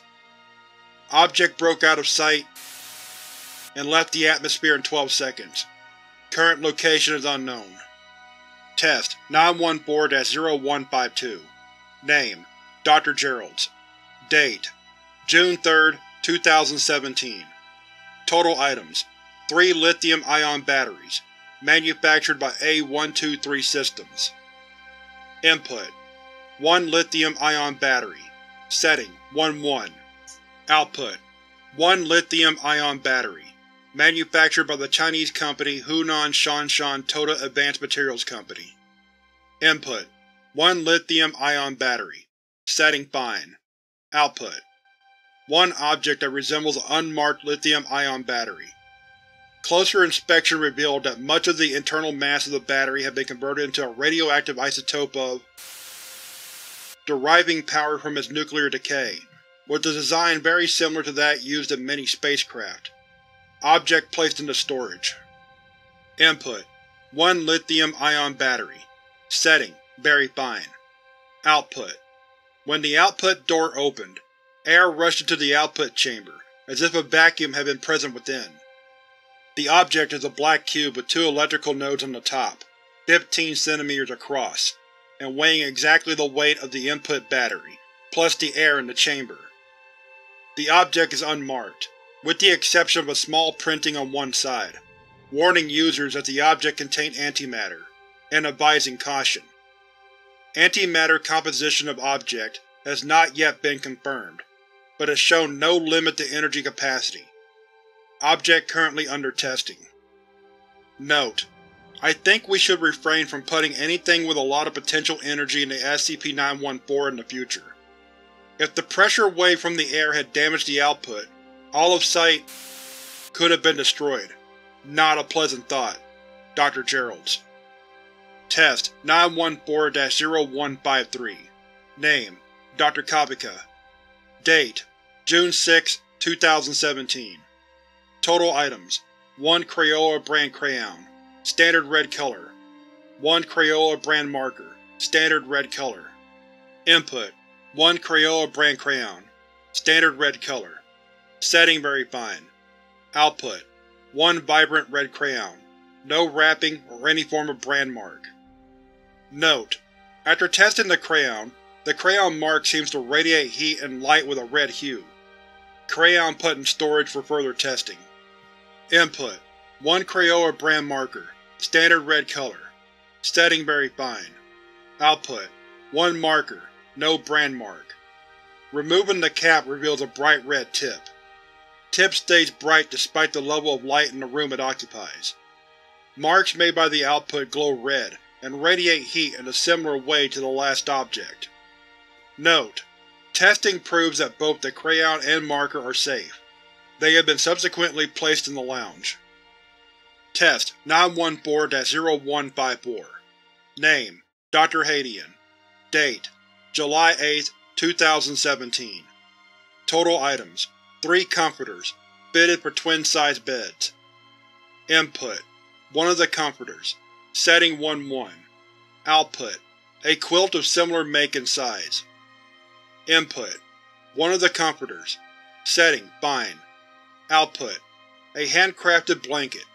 The thread count is notably high, and the surface has a sleek, silky feel, but the mass is unaltered. Input: 1 of the comforters. Setting: very fine. Output: a comforter that has shown moderately anomalous properties. Testing with a few voluntary subjects shows that wrapping them up in the blanket, such that it covers around 80% of their body, results in a sense of security and well-being. Subjects wrapped in it and laid on their back report drowsiness and lose consciousness exactly 300 seconds later. The subject remains unconscious until the blanket is removed, at which point they awaken, reporting a restful sleep. Additionally, during this rest period, minor injuries and afflictions disappear, including scrapes, bruises, and in one case, a nasty cold. Note: well, that's enough from me for tonight. Someone wake me at 8, will ya? Dr. Hadian. Test 914-0155. Name: Dr. Collins. Date: August 17, 2017. Total items: 5 new generic brand skateboard wheels with bearings. Input: 1 green wheel. Setting: rough. Output: a few chunks of unformed green rubber and plastic, as well as a small pile of steel dust. Input: 1 green wheel. Setting: coarse. Output: disassembled green skateboard wheel. Appears to have been used heavily and shows scuff marks and discoloration. Input: 1 green wheel. Setting: 1-1. Output: 1 red wheel of identical make and quality. Input: 1 green wheel. Setting: fine. Output: 1 unmarked black wheel of almost perfect quality. The outer rubber of the wheels greatly resists wear, even with prolonged use, and the center bearing exhibits almost no friction, and was successfully left spinning in a vacuum-sealed environment for just under days. Input: 1 green wheel. Setting: very fine. Output: 1 bearing, suspended by an invisible outer wheel of unknown material. Although invisible, the outer wheel physically exists, and appears to use higher dimensional translations to redirect the force of gravity, and propel the object forward at about half the speed of freefall. The wheel can be easily stopped at low speeds, but gains momentum quickly while unhindered. Prospective researchers should note that under the influence of gravity, the wheel will always retain a 1/4 mg horizontal force, even while at rest. Note: and they say you can't reinvent the wheel. Dr. Collins. Addendum: following the collision of a Class D personnel with Dr.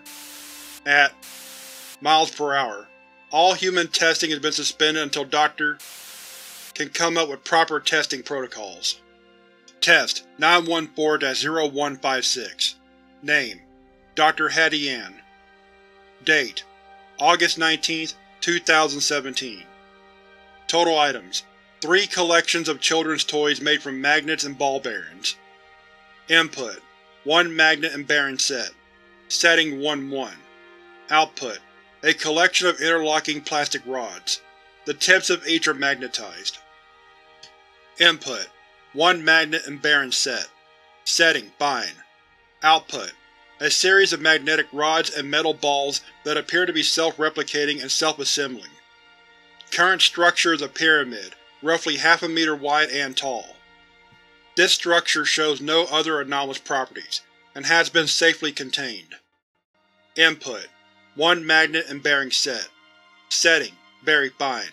Output: a fine metal dust that exhibits similar properties to the fine result, appearing to resolve itself into crystalline structure. It can be safely molded by hand, with the rough consistency of hot wax, and can be pulled apart without much effort. Class D personnel who touched the substance barehanded reported a feeling of delight, and continued to play with it even as it encased their hands. Subjects were pulled away without injury, and the substance has been contained. Note: well, it certainly seems like a fun little toy to play with, but I'm fairly certain this isn't safe by any metric. Dr. Hadian. Test 914-0157. Name: Dr. C. Ahirna. Date: August 21, 2017. Total items: 3 Samsung Galaxy phones. Input: 1 Samsung Galaxy phone. Setting: 1-1. Output: 1 Apple iPhone. Input: 1 Samsung Galaxy phone. Setting: fine. Output: a cell phone of unknown make or model, still using the same Android operating system as before. The device seems to have the capability to use cellular data even when out of range of any cell towers. More testing is required. Input: 1 Samsung Galaxy phone. Setting: very fine. Output: a black, malleable circular disc with a single button on the back. Pressing the button causes a hologram to begin projecting from a small LED-like device on the front.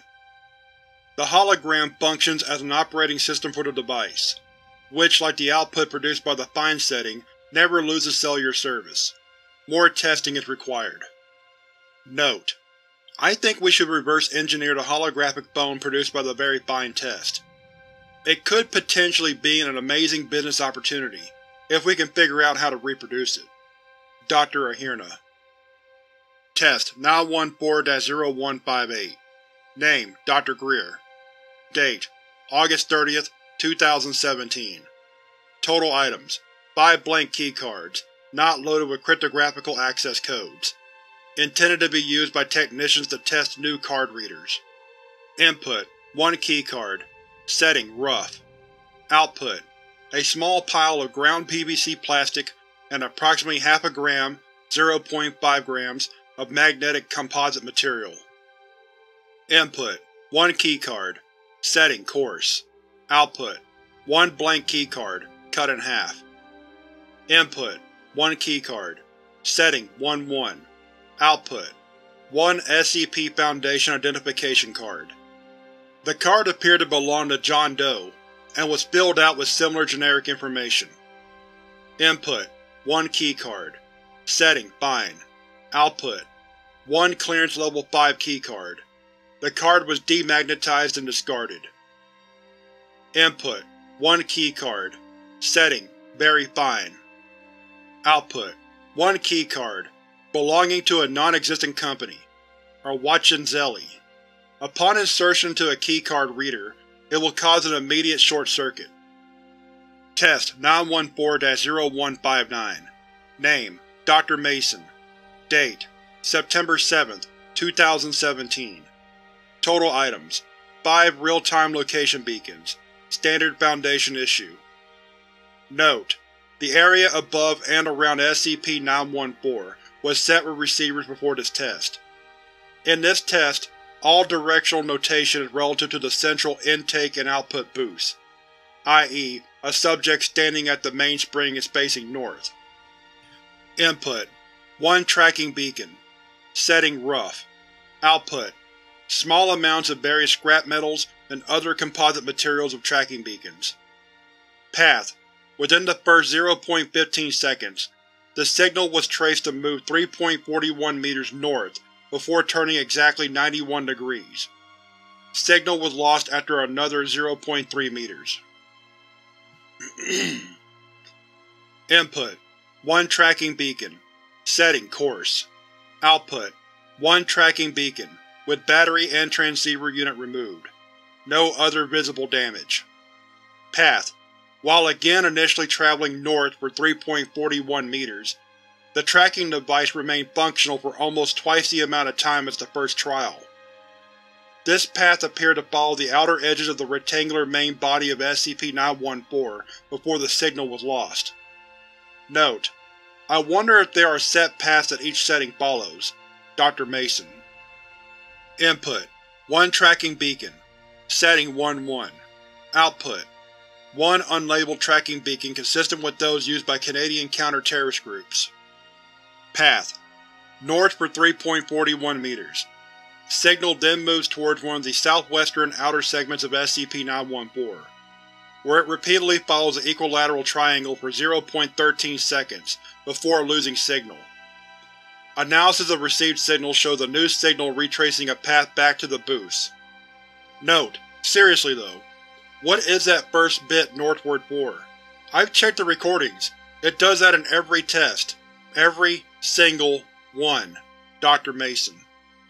Input: 1 tracking beacon. Setting: fine. Output: 1 apparent tracking beacon. Components consistent with Foundation-specific requirements. Tracking beacon is smaller than standard, with certain unknown components. Testing revealed it to be fully operational, although signal was lost mid-test, as the output ran a different operating system. Path: north for 3.63 meters. South-southeast for 0.7 meters. Accelerates in the opposite direction for 4 meters before signal cutoff. Note: so I was talking to a colleague about my testing, and they said that the fine output sounded familiar.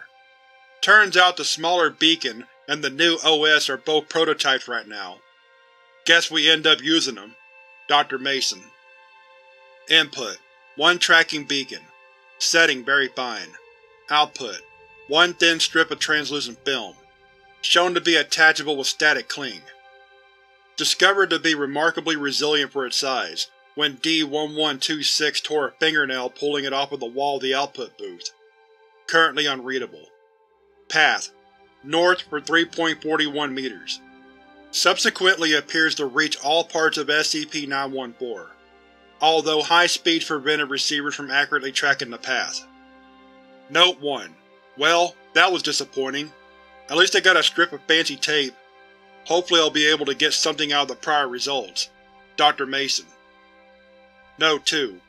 So, turns out if you let that tape stick itself to your hand, you can draw the past of whatever it recorded.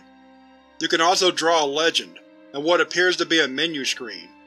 I'm going to try to get this put onto a D-class to preserve my wrists. Dr. Mason. Note 3. Wow.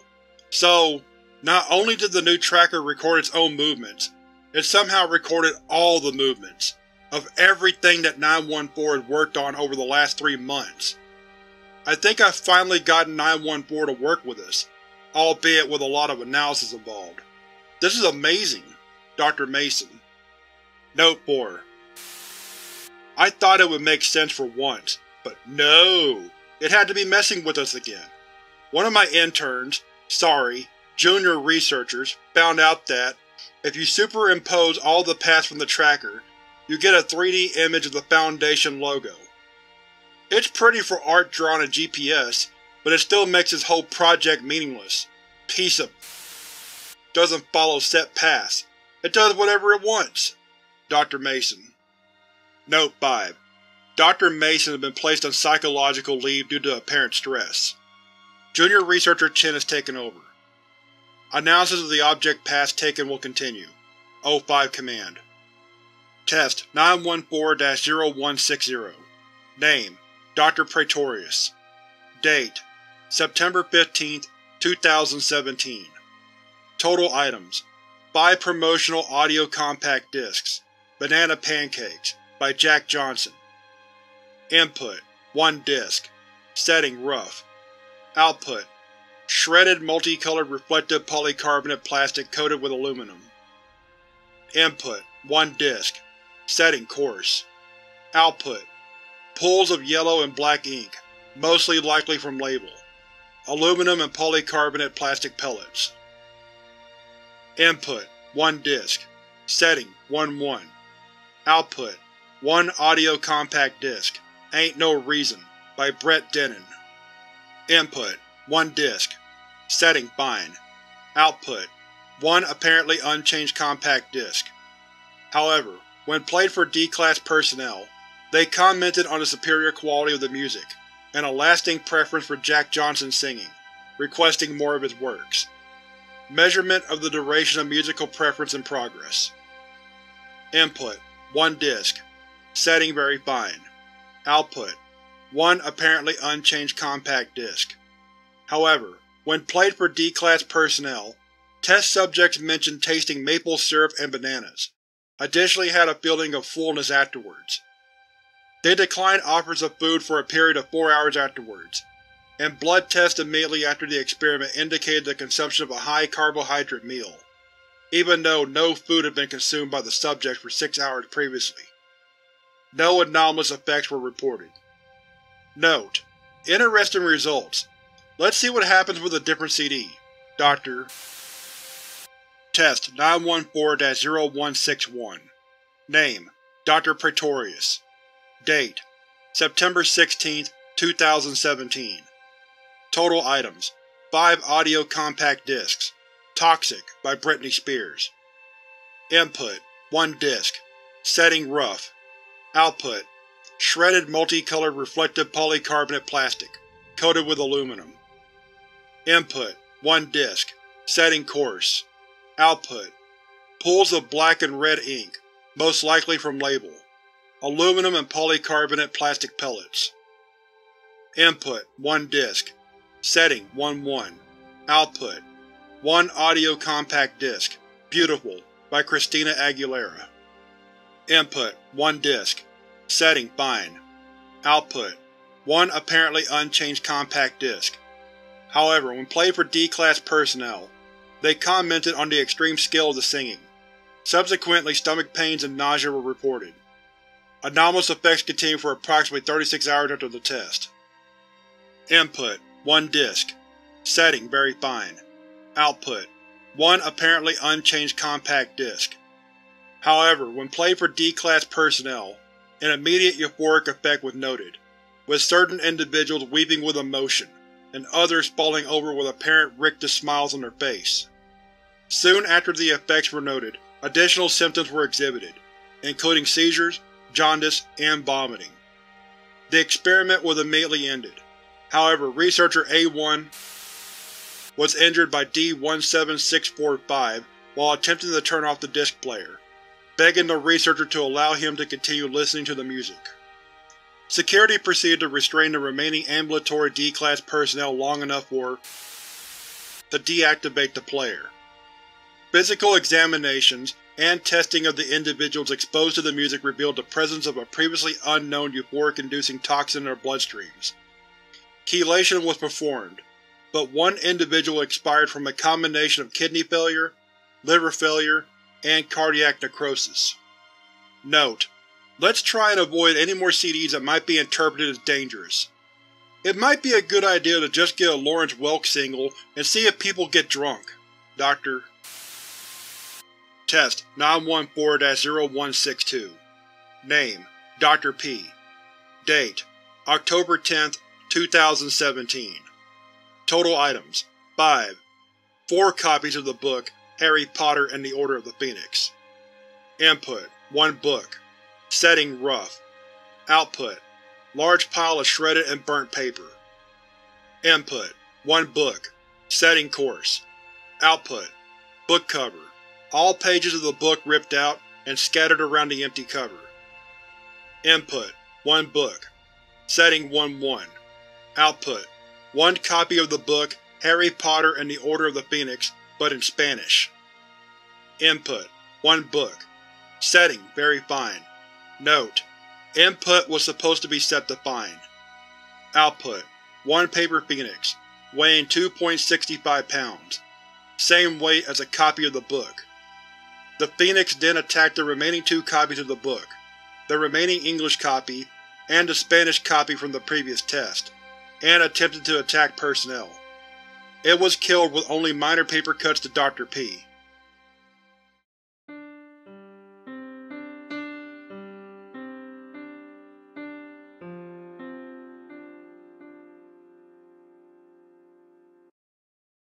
Test 914-0163 Name: Dr. Dextrania. Date: October 11th, 2017. Total items: 1 Remington 870 shotgun, no bullets chambered, 15 9mm bullets, and 1 Beretta M9 handgun. Input: 1 Remington 870 shotgun. Setting: fine. Output: 1 Mossberg pump shotgun. When fired, acted normal for a Mossberg, and was discarded to the armory locker after testing, and no other anomalies were found to be present. Input: 15 9mm bullets. Setting: very fine. Output: 9mm bullets that when fired from a Beretta M9 handgun home to the nearest signs of life. In the event of testing, a security guard was hit and killed. The cause of death was not from a wound, but from cardiac arrest. The bullets were discarded. Note: I'm not sure if the bullets should be used as actual ammunition, as they pose a huge threat to other personnel. I'm requesting that testing of bullets on very fine is prohibited. Dr. Dextrania. Note: granted. 057. Test 914-0164 Name: Dr. Simonson. Date: October 12th, 2017. Total items: 3 jars of crude oil. Input: 1 jar of crude oil. Setting: rough. Output: 1 jar of solid asphalt. Note: the jar was unharmed, strangely. Dr. Simonson. Input: 1 jar of crude oil. Setting: fine. Output: 1 jar of gasoline. Input: 1 jar of crude oil. Setting: very fine. Output: 1 jar of LPG. Aforementioned gas quickly escaped after opening the output door. Note: I probably should have sealed it. Dr. Simonson. Test 914-0165 Name: Dr. Reese. Date: October 13th, 2017. Total items: 5 generic gumballs, assorted colors, commonly found in grocery store 25-cent candy dispensers. Input: 1 purple gumball. Setting: rough. Output: melted puddle of gum. Separate puddle of purple food coloring. Input: 1 red gumball. Setting: coarse. Output: separate piles of dextrose, corn syrup, gum base, cornstarch, and red food dyes. Input: 1 green gumball. Setting: 1-1. Output: 1 everlasting gobstopper? Input: 1 blue gumball. Setting: fine. Output: 1 blue gumball. Outer shell with a much glossier blue than input gumball. When chewed, subject reported that the flavor was that of farm-ripened blueberries. Input: 1 yellow gumball. Setting: very fine. Output: 1 shiny yellow gumball. Gum appears to glow faintly in low light. Testing indicates no source for this glow. When chewed, subject reported feelings of euphoria. Subject indicated that the gum reminded them of their favorite childhood meal, but couldn't elaborate as to what the flavor actually was. Flavor apparently does not fade away as with normal chewing gum. Note: the everlasting flavor seems to be further indication that this thing modifies objects based on our perception of them. Everyone wishes gum would keep its flavor for more than a few minutes. Dr. Reese. Test 914-0166. Name: Dr. Simonson. Date: October 23, 2017.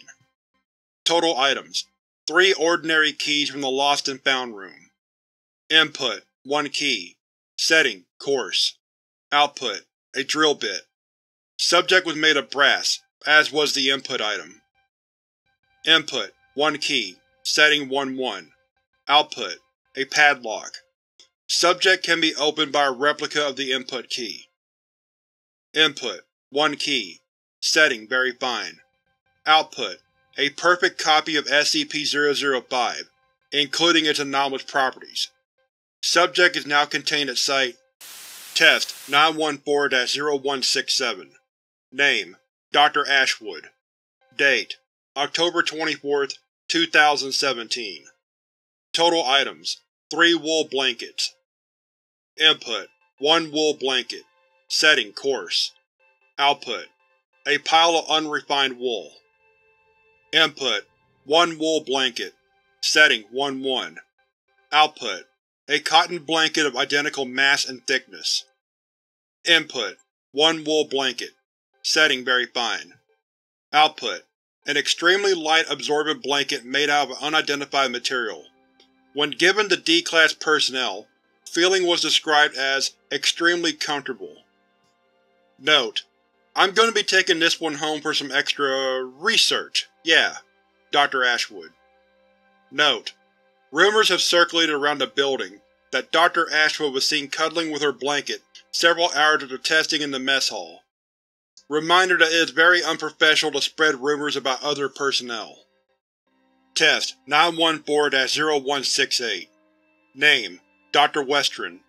Date: November 11, 2017. Total items: 1 piece of paper referencing. Input: 1 piece of paper referencing. Setting: fine. Output: Test 914-0169. Name: Researcher. Date: December 8, 2017. Total items: 1 10-kilogram ingot of copper, 1 10-kilogram ingot of tin, 1 500-gram block of wood, 1 100-gram spool of cloth, 1 50-gram nugget of copper, 1 50-gram nugget of tin, 2.5 grams of wood, a 0.5-gram patch of cloth, and 2 photographs of SCP-914. Input: 1 10-kilogram ingot of copper, 1 10-kilogram ingot of tin, 1 500-gram block of wood, 1 100-gram spool of cloth, 1 photograph of SCP-914. Setting: very fine. Output: 1 miniature model of SCP-914, weighing the same as all input materials, including the photograph. The model possesses all features of the original, including complex miniaturized clockwork, intake booths, and a miniature setting knob and mainspring key. The miniature model was tested to determine if it functions similarly to SCP-914. Input: 1 50-gram nugget of copper, 1 50-gram nugget of tin, 2.5 grams of wood, a 0.5-gram patch of cloth, 1 photograph of SCP-914. Setting: very fine. Output: 1 even smaller model of SCP-914 weighing the same as all input materials, including the photograph. The model possesses all features of the original, including complex miniaturized clockwork, intake booths, and a miniature setting knob and a mainspring key. Note: it's SCP-914 all the way down. Researcher. Test 914-0170. Name: Dr. Hadian. Date: December 18, 2017. Total items: 1 roll of yarn and 1 porcelain teapot, full. Input: the above items. Setting: fine. Output: 1 teapot, still porcelain, of the same make as the input. However, it was filled with a viscous, multicolored fluid. Additionally, the yarn was replaced with a length of brown string that has a vaguely earthy scent to it. Further testing shows the teapot's contents to be chemically similar to organic fibers, particularly those found on the coats of several subspecies of sheep, while the string appears to be made from the remains of a plant of the family Diaceae. Note: how did it even do that? Dr. Hadian. Test 914-0171. Name: Dr. Obbs. Date: January 6, 2018. Total items: 2 TARDIS flight control toys, 10th and 11th. Input: 1 TARDIS flight control toy, 10th. Setting: very fine. Output: the TARDIS flight control toy changed era, going from 10th to 5th, though a toy of this era never existed. Input: 1 TARDIS flight control toy, 11th. Setting: very fine. Output: same as previous item. Note: the cheeky bugger is saying 5th is better. Dr. Obbs. Test 914-0172. Name: Dr. Mellows. Linguistics. Date: January 20th, 2018. Total items: 50 English-Russian dictionaries. Note: let's see if we can luck into some known to unknown languages. All 50 tests will be done on the 1-1 setting. Mellows. Input: 1 English-Russian dictionary. Setting: 1-1. Output: 1 Swahili-Mongolian dictionary. Note: yes, we're on the right track. Mellows. Test 2-35 omitted. Input: 1 English-Russian dictionary. Setting: 1-1. Output: 1 Mayan hieroglyphics, Egyptian hieroglyphics dictionary. Note: I got excited there for a moment. Might need to look up the Rosetta Stone. Mellows. Test 37-42 omitted. Input: 1 English-Russian dictionary. Setting: 1-1. Output: 1 Klingon-Arabic dictionary. Note: finally an alien language. Mellows. Note: no, that's from a TV show. Assistant Researcher. Note: damn. Mellows. Input: 1 English-Russian dictionary. Setting: fine. Output: 1 book listing human foodstuff dishes for many occasions with presumed alien foodstuff dishes, for those same occasions with images of normal human and presumed alien foodstuffs. The human dishes are described in French. The alien dishes are described in an unknown language, using the International Phonetic Alphabet. Note: who set this thing to fine?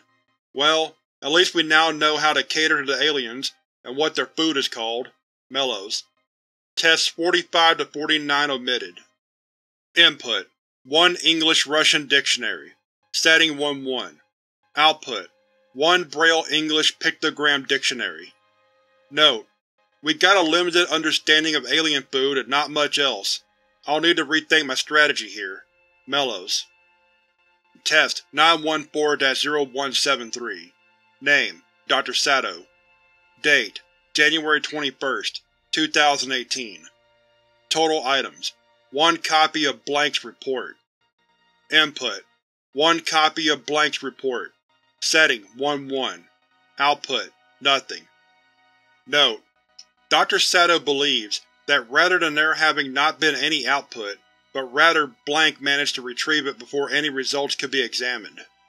Test 914-0174. Name: Dr. Oker. Date: January 25th, 2018. Total items: 1 junction field effect transistor. Input: 1 junction field effect transistor. Setting: 1-1. Output: 1 miniature model of Jango Fett. Note: not a bad pun. Dr. Oker. Test 914-0175 Name: Dr. J. Date: February 7, 2018. Total items: 5 IMI Desert Eagles chambered in 50 cal AE. Unloaded. Input: 1 IMI Desert Eagle 50 cal AE. Setting: rough. Output: approximately 4.4 pounds of metal chunks. Consists with the weight of one such Desert Eagle. Input: 1 IMI Desert Eagle 50 cal AE. Setting: coarse. Output: 1 fully disassembled Desert Eagle, each component sorted based on size. Input: 1 IMI Desert Eagle 50 cal AE. Setting: 1-1. Output: 1 IWI Jericho 941. Note: the Jericho is a pistol also designed and manufactured by IMI, with cosmetic similarities to the Desert Eagle. Input: 1 IMI Desert Eagle 50 cal AE. Setting: fine. Output: a small cannon, weighing 4.4 pounds. The back is capable of being opened up to load one 50 cal AE round. A small trigger is located on the top of the cannon. Note: this brings a whole new meaning to a hand cannon. Will place output in the site armory. Dr. J. Input: 1 IMI Desert Eagle 50 cal AE. Setting: very fine. Output: a small clockwork bird, appearance similar to that of a bald eagle. It appears to behave similar to an actual bald eagle, except far more docile. Note: I don't know what I was expecting, but a clockwork bird was not even a possibility I thought of. On occasion, the bird seems to make varying pitch clicking in some sort of melodic pattern. Dr. J. Update: it dawned on me that the pattern of notes it plays is to that of the American National Anthem, Star Spangled Banner. I am keeping it and naming it Kennedy. Dr. J. Test 914-0176 Name: Dr. Hadian. Date: February 17, 2018. Total items: 1 printed copy of a JavaScript program, created by Dr. Hadian for recreational purposes. Input: the aforementioned manuscript. Setting: very fine. Output: a series of origami cranes that took off as soon as the chamber was opened, flying in irregular patterns. Most of the cranes collided with the doorway and fell straight to the ground, exhibiting no further anomalous properties. Note: the program input was an application similar to the app Flappy Bird. Note: that was interesting. I'll have to see about something a little more complex. Dr. Hadian. Test 914-0177 Name: Dr. Hadian. Date: February 17, 2018. Total items: 1 printed copy of a JavaScript program, meant to be a chatbot. Input: the aforementioned manuscript. Setting: very fine. Output: a small papier-mâché head that spoke in a choppy, occasionally non-sequitur fashion. In spite of its ability to communicate, the head appears to lack true sentience, instead repeating back phrases taught to it, and a few other basic English sentences. Note: about what I expected. I could be mistaken, but it would appear that even though SCP-914 is a mechanical device, machine code is still somehow understood by it. This would make sense, with the interpretation that it functions based on the meaning of objects, and given the explicit functionality of most programming languages, we might be able to achieve more stable results this way. Dr. Hadian. Test 914-0178 Name: Researcher Mick. Date: February 21, 2018. Total items: 1 printed copy of a JavaScript program, self-learning chatbot, 5 kilograms of tin with 5% silver, 10 grams of copper, 500 grams of plastic. Note: this is a continuation of the test of Dr. Hadian, Researcher Mick. Input: 1 printed copy of a JavaScript program, self-learning chatbot, 5 kilograms of stainless steel, 10 grams of copper, 500 grams of plastic. Setting: very fine. Output: same as the last time, but made of stainless steel, The voice was similar to the chatbot Evie. When connected to a computer using a USB cable, it will start speaking to you similar to the chatbot Cleverbot. Further test logs awaiting O5 approval. Note: the head is supposedly sentient, according to the people who first talked to it, which could be wrong, because the program code was simple, and when used in a normal computer, is not sentient. Test 914-0179. Name: Dr. Hadian. Date: February 22, 2018. Total items: 1 manuscript of a simple JavaScript program.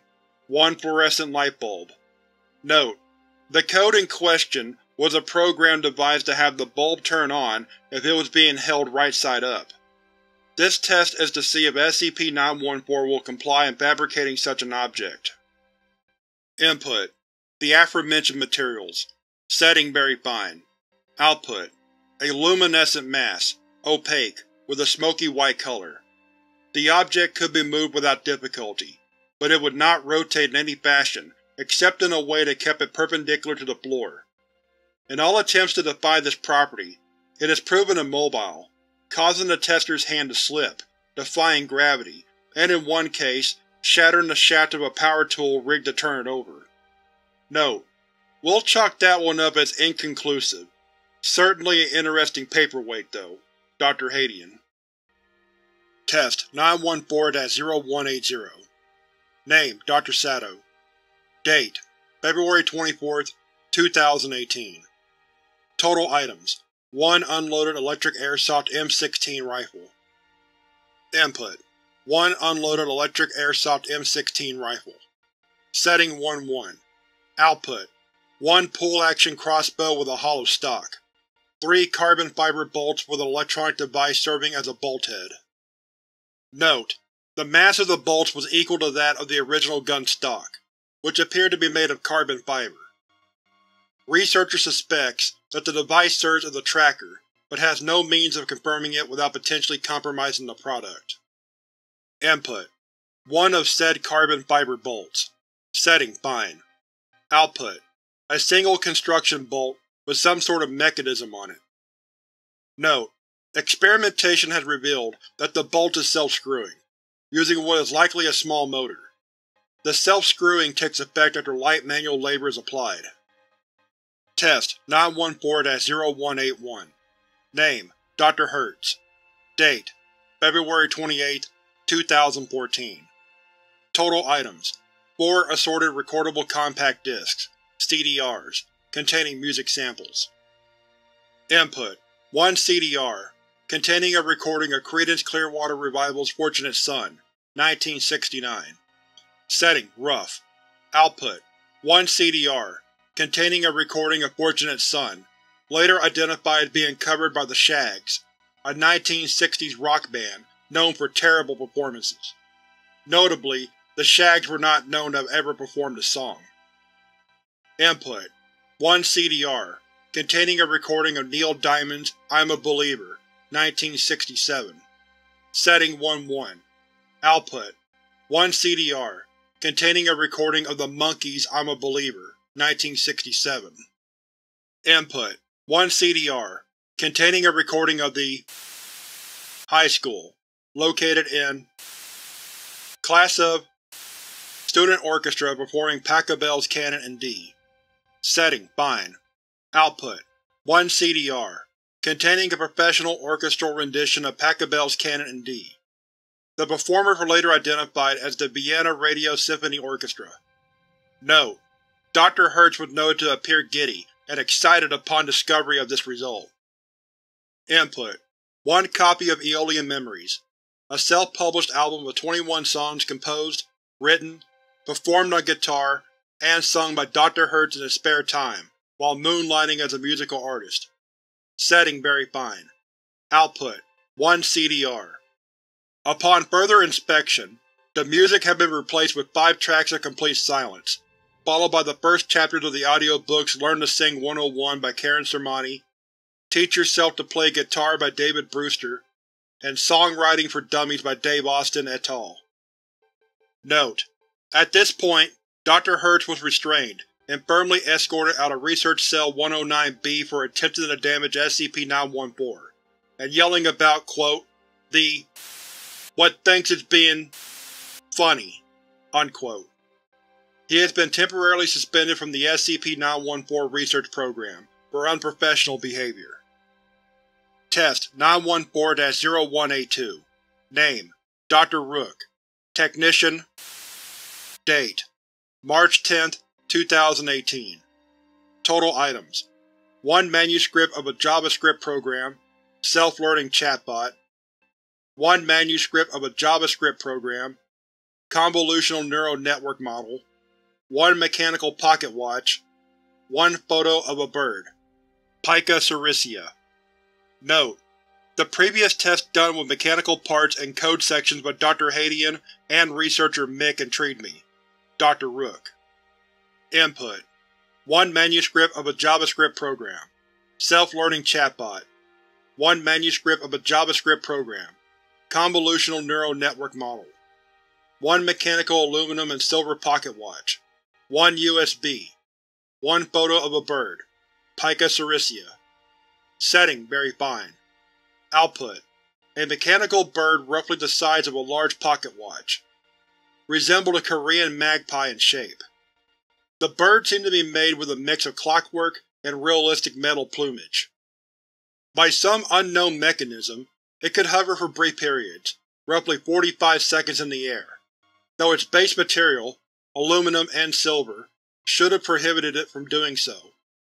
It could not speak in this form, though it displayed considerable intelligence and responded to people speaking to it. When connected to a computer via USB cable, the bird was able to speak through the computer's speakers. It was capable of speech comparable to an 8-year-old child's, though speech patterns significantly improved after several conversations.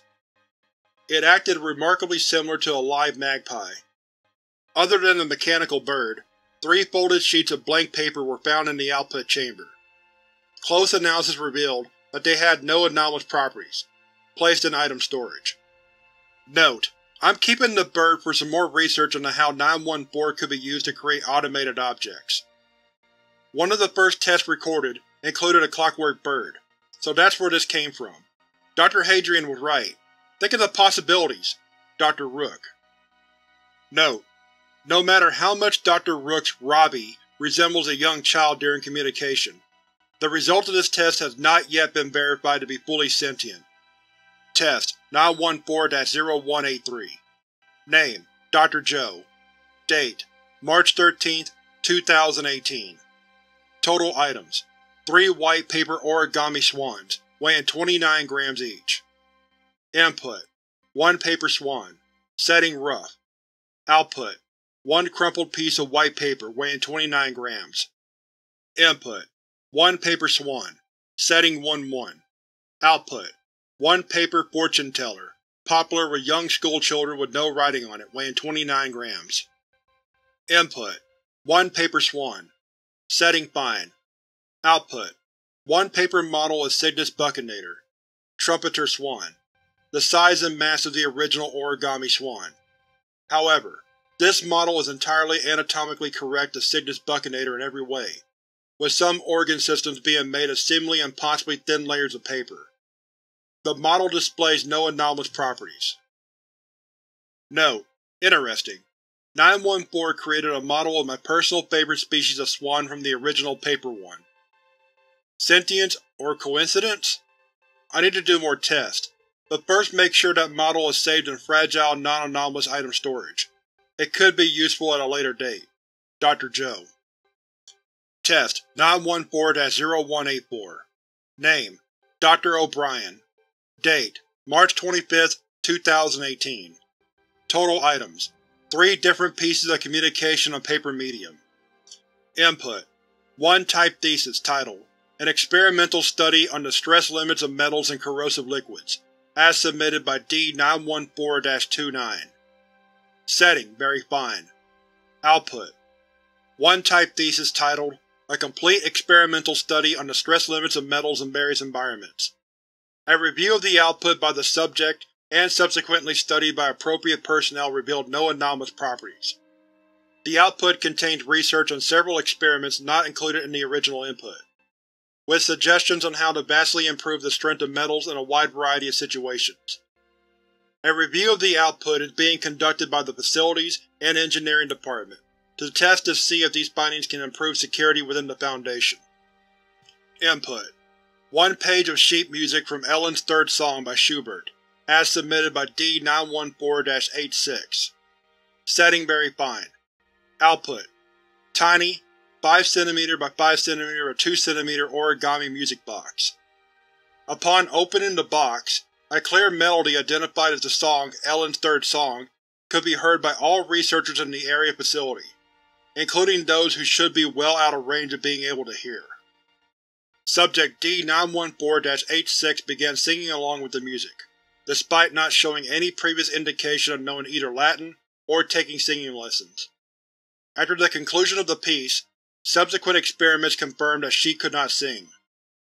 Input: 1 copy of How to Win Friends and Influence People by Dale Carnegie, as submitted by D-914-77. Setting very fine. Output: 1 slightly warmer copy of How to Win Friends and Influence People. D-914-77 was sent back to their cell and monitored, showing no anomalous behavior after a week of review. Note: D-914-77 and 2 guards have been reported as missing. Security footage shows the guards opening several doors and escorting D-914-77 off the premises, and driving them to a nearby restaurant. When a security team was sent there to retrieve the subject, a conflict began between the patrons of the restaurant and the security team, with the patrons refusing to allow the security team close to D-914-77. An order was given with O4 clearance to destroy the location, as a possible mimetic anomaly may have occurred. Although the remains of D-914-77 have not been positively identified, security footage suggests that no one escaped the building prior to its demolition. Local media have been alerted to the fact that the destruction was caused by a broken gas main in the restaurant's kitchen. Note: a full mimetic screening will be made whenever media provided by SCP-914 is consumed. Please refer to Incident Report 914-IR6187 for further details. Test 914-0185. Name: Dr. Mannheim. Date: March 25, 2018. Total items: 1 USB drive with a text file containing the source code of Creeper. Note: Creeper was one of the first computer viruses ever made, and the systems it operated on are now 100% obsolete. Organic materials have been intentionally omitted from this test, in case SCP-914 decides to translate that into an actual biological virus. A hazardous materials team was on standby to make sure nothing that came out of 914 presented a threat to the facility or its occupants. Input: Creeper source code on USB drive.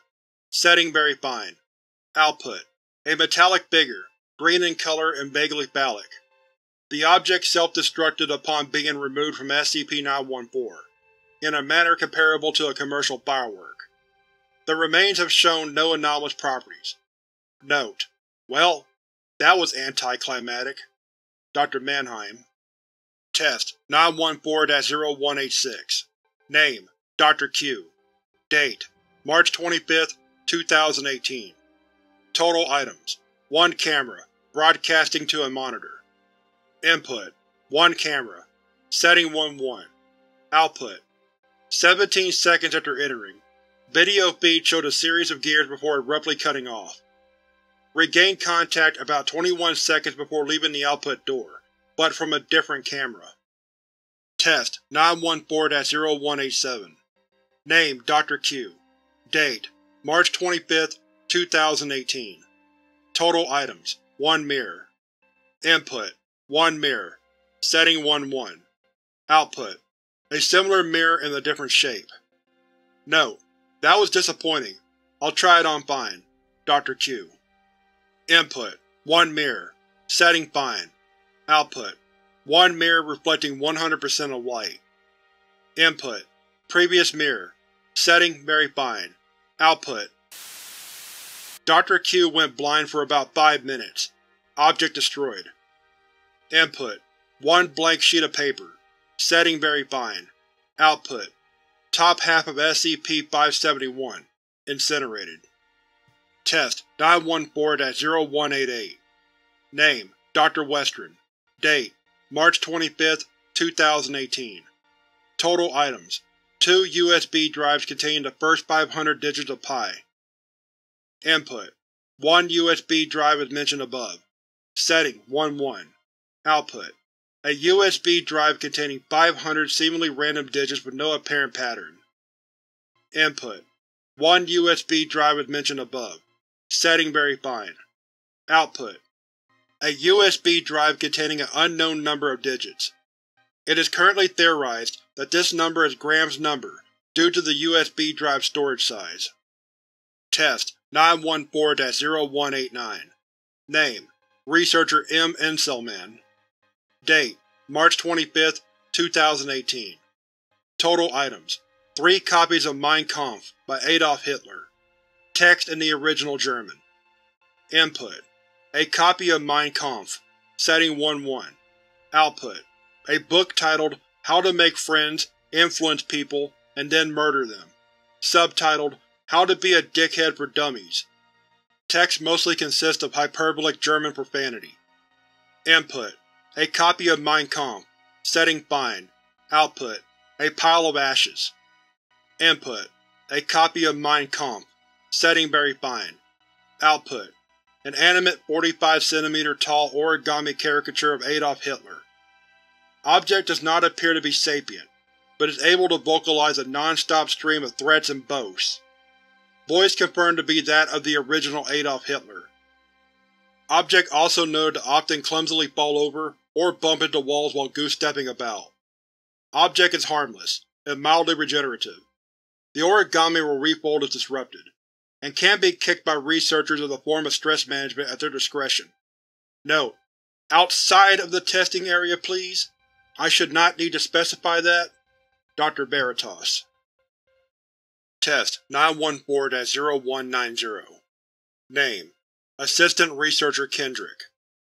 Date: April 13, 2018. Total items: 10 grams of table salt. Input: 5 grams of table salt.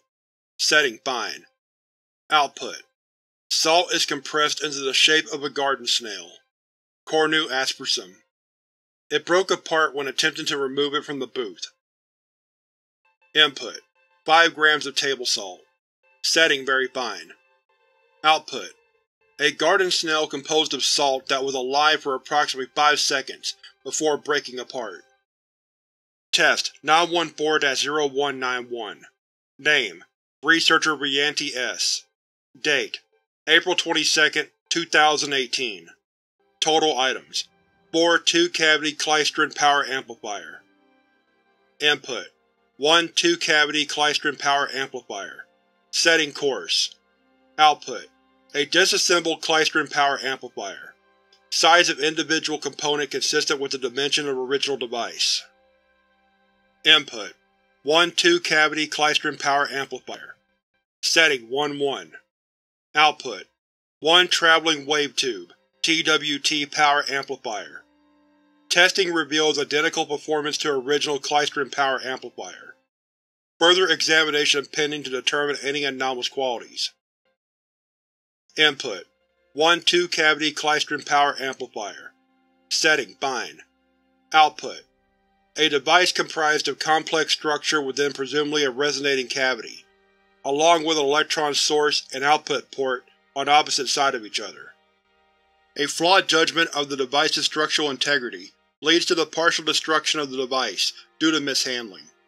The function or the capability of the device remains unknown. Input: 1 2-cavity Klystron power amplifier. Setting very fine. Output: 1 ornate reflex Klystron oscillator. The size of the device is notably smaller than original input. The device is adorned with an unusual amount of ornament, depicting patterns consistent with GOI-004-C, Maxwell's Church, iconography. Power output and bandwidth of the device remains within original specification. Test 914-0192 Name: Dr. Katz. Date: April 25, 2018. Total items: 1 brandless TV remote. Input: 1 brandless TV remote. Setting very fine. Output: a TV remote that when pointed at an object, activated the corresponding control. Note: don't use the fast-forward control in any more D-Class. We can pause them if they're being particularly annoying. Maybe mute them? Dr. Katz. Test 914-0193 Name: Dr. Zaxkier. Date: April 26, 2018. Total items: 1 page of instructions for a kinetoglyph. Input: 1 page of instructions for a kinetoglyph. Setting fine. Output: a small instruction manual displaying instructions for creating multiple complex kinetoglyphs. 87% of the instructions are not physically able to be performed by humans. Note: I will gladly put this to use. Dr. Zaxkier. Test 914-0194 Name: Dr. Tiori. Date: April 26, 2018. Total items: 1 copy of the Elder Scrolls V Skyrim, 1 USB drive containing the entirety of the manga JoJo's Bizarre Adventure Part 5, Bento Ario. Input: 1 copy of the Elder Scrolls V Skyrim. Setting 1-1. Output: 1 copy of the Elder Scrolls IV Oblivion. Input: 1 aforementioned USB drive. Setting fine. Output: 1 USB drive containing an animated adaptation of JoJo's Bizarre Adventure Part 5, Bento Ario, with English subtitles. Note: I'm just gonna keep this for myself. For research, of course. Dr. Tiori. Test 914-0195 Name: Professor Snyder. Date: April 26, 2018. Total items: 5 yellow Cavendish bananas. Input: 1 banana. Setting rough. Output: a small pile of dry banana flour. Input: 1 banana. Setting coarse. Output: banana puree. Input: 1 banana. Setting 1-1. Output: 1 plantain. Input: 1 banana. Setting fine. Output: fried banana chips. Input: 1 banana. Setting very fine. Output: a banana-shaped bar of yellow soap. Surface feels slippery even when dry. Test 914-0196 Name: Professor Snyder. Date: April 26, 2018. Total items: 5 500ml samples of SCP-999 slime. Note: SCP-999 was at first eager to donate samples when asked, although it was visibly nervous when presented with a syringe, requiring gentle reassurance and calming before cooperating. Samples were extracted successfully without further incident, though whether or not SCP-999 feels pain is still unknown. Input: 500ml sample of SCP-999, poured directly into input chamber. Setting rough. Output: cloud of orange-colored gas, which quickly dissipated into the air. No harmful effects were found, though Professor Snyder noted it smelled like burning hair. Input: 500ml sample of SCP-999. Setting coarse. Output: pile of waxy, crystalline orange granules, with a mild orange scent. Chemical analysis identified it as flavored sucrose, aka rock candy. When tasted, granules were found to have an extremely unpleasant flavor described as overwhelmingly disgustingly sweet, with an alcohol-like undertaste. Input: 500ml sample of SCP-999. Setting 1-1. Output: 500ml of orange liquid, with the viscosity of water. Extremely greasy to the touch. Became sticky when dried. Smelled mildly of peanuts. Input: 500ml sample of SCP-999. Setting fine. Output: a frozen block of SCP-999 slime. Attempting to melt back to liquid form resulted in a pile of orange sludge, much thicker and more adhesive than before. Further heating resulted in discovering its napalm-like qualities. Input: 500 ml sample of SCP-999. Setting very fine. Output: a small spherical blob of translucent, azure-colored slime, roughly 12 cm in diameter, with a strong garlic-like odor. Found to be mobile and sentient, and capable of making gurgling, chirping vocalizations similar to SCP-999, but at a much deeper pitch. The entity, designated E-999-A, was immediately hostile to all staff, attempting to either leap upon researchers' faces or headbutt their shins via rolling across the floor at high speed, though its small size and mass prevented it from doing more than mild bruising. Addendum: E-999-A was eventually contained and presented to SCP-999, with the assumption that this was its offspring, and that SCP-999 could teach it to become more docile. SCP-999 instead reacted with immediate hostility, attacking E-999-A with its pseudopods while E-999-A rolled around SCP-999, emitting loud growling and snarling noises while dodging. SCP-999 finally eliminated E-999-A roughly 2 minutes later, via engulfing it with 2 pseudopods, rapidly dissolving E-999-A inside its body, similar to how SCP-999 digests its meals. No change in SCP-999's color or demeanor following the incident has been noted. However, it is the first, and thus only time that SCP-999 has ever reacted to anything with hostility or violence. Mentioning E-999-A to SCP-999 results in it immediately ignoring whoever speaks to it, often by wandering off to play with a nearby object or person. Further research involving SCP-999 slime is temporarily suspended, save for researchers with at least Level 3 clearance, and any experiments involving SCP-999 and SCP-914 are completely prohibited. Note: Professor Snyder is currently facing disciplinary action due to violation of biological safety protocol. The next one I catch is losing their clearance indefinitely. Dr. Veritas. Test: 914-0197. Name: Dr. Pattinson. Date: April 27, 2018. Total items: a pencil and a sketchbook. Input: a pencil and a sketchbook. First page has the word mouse handwritten on it. Setting 1-1. Output: a pencil and a sketchbook. First page has a drawing of the cartoon character Mickey Mouse. Input: a pencil and a sketchbook. Second page has the word bird handwritten on it. Setting 1-1. Output: a pencil and a sketchbook. Second page has a drawing of the cartoon character Tweety from the Looney Tunes. Input: a pencil and a sketchbook. Third page has the word girl handwritten on it. Setting fine. Output: a pencil and a sketchbook. Third page has a detailed drawing of a young girl smiling, accompanied by the aforementioned cartoon character Tweety and Mickey Mouse. Note: Dr. Pattinson requested to temporarily stop the testing and was visibly distressed. Pattinson claimed it resembles his deceased daughter, who enjoyed the characters. After a while, he insisted to continue after recollecting himself. Input: a pencil and a sketchbook. Fourth page has 914 handwritten on it. Setting very fine. Output: a heavily used pencil and a sketchbook.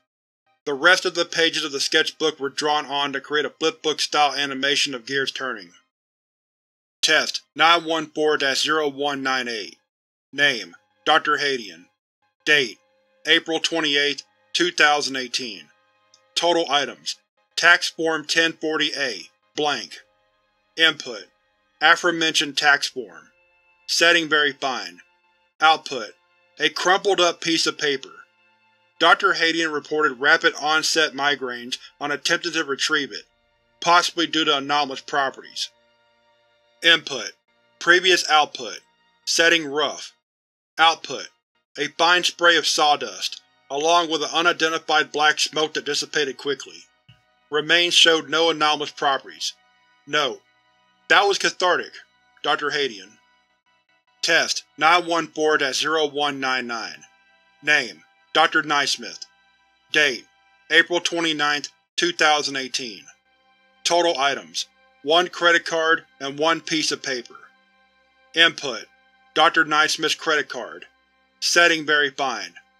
Output: a similar credit card covered with a series of unidentified corporate insignias and the phrase, "Rank Aleph Infinite Money Privileges." Note: Dr. Naismith, I don't think I need to remind you that SCP-914 is not to be used for personal financial gain, but it seems I was wrong. Consider this an official warning. Dr. Coltrane. Input: a printout of the above note from Dr. Coltrane. Setting very fine. Output: a printout of a note reading, Dr. Naismith, I didn't even think of using SCP-914 for personal financial gain, but that seems like a solid idea. Consider this official permission to reap the fruits of your labor. 0511. Note: guess I have no choice but to keep the new card. I have written permission on file if anyone has any questions. Dr. Naismith.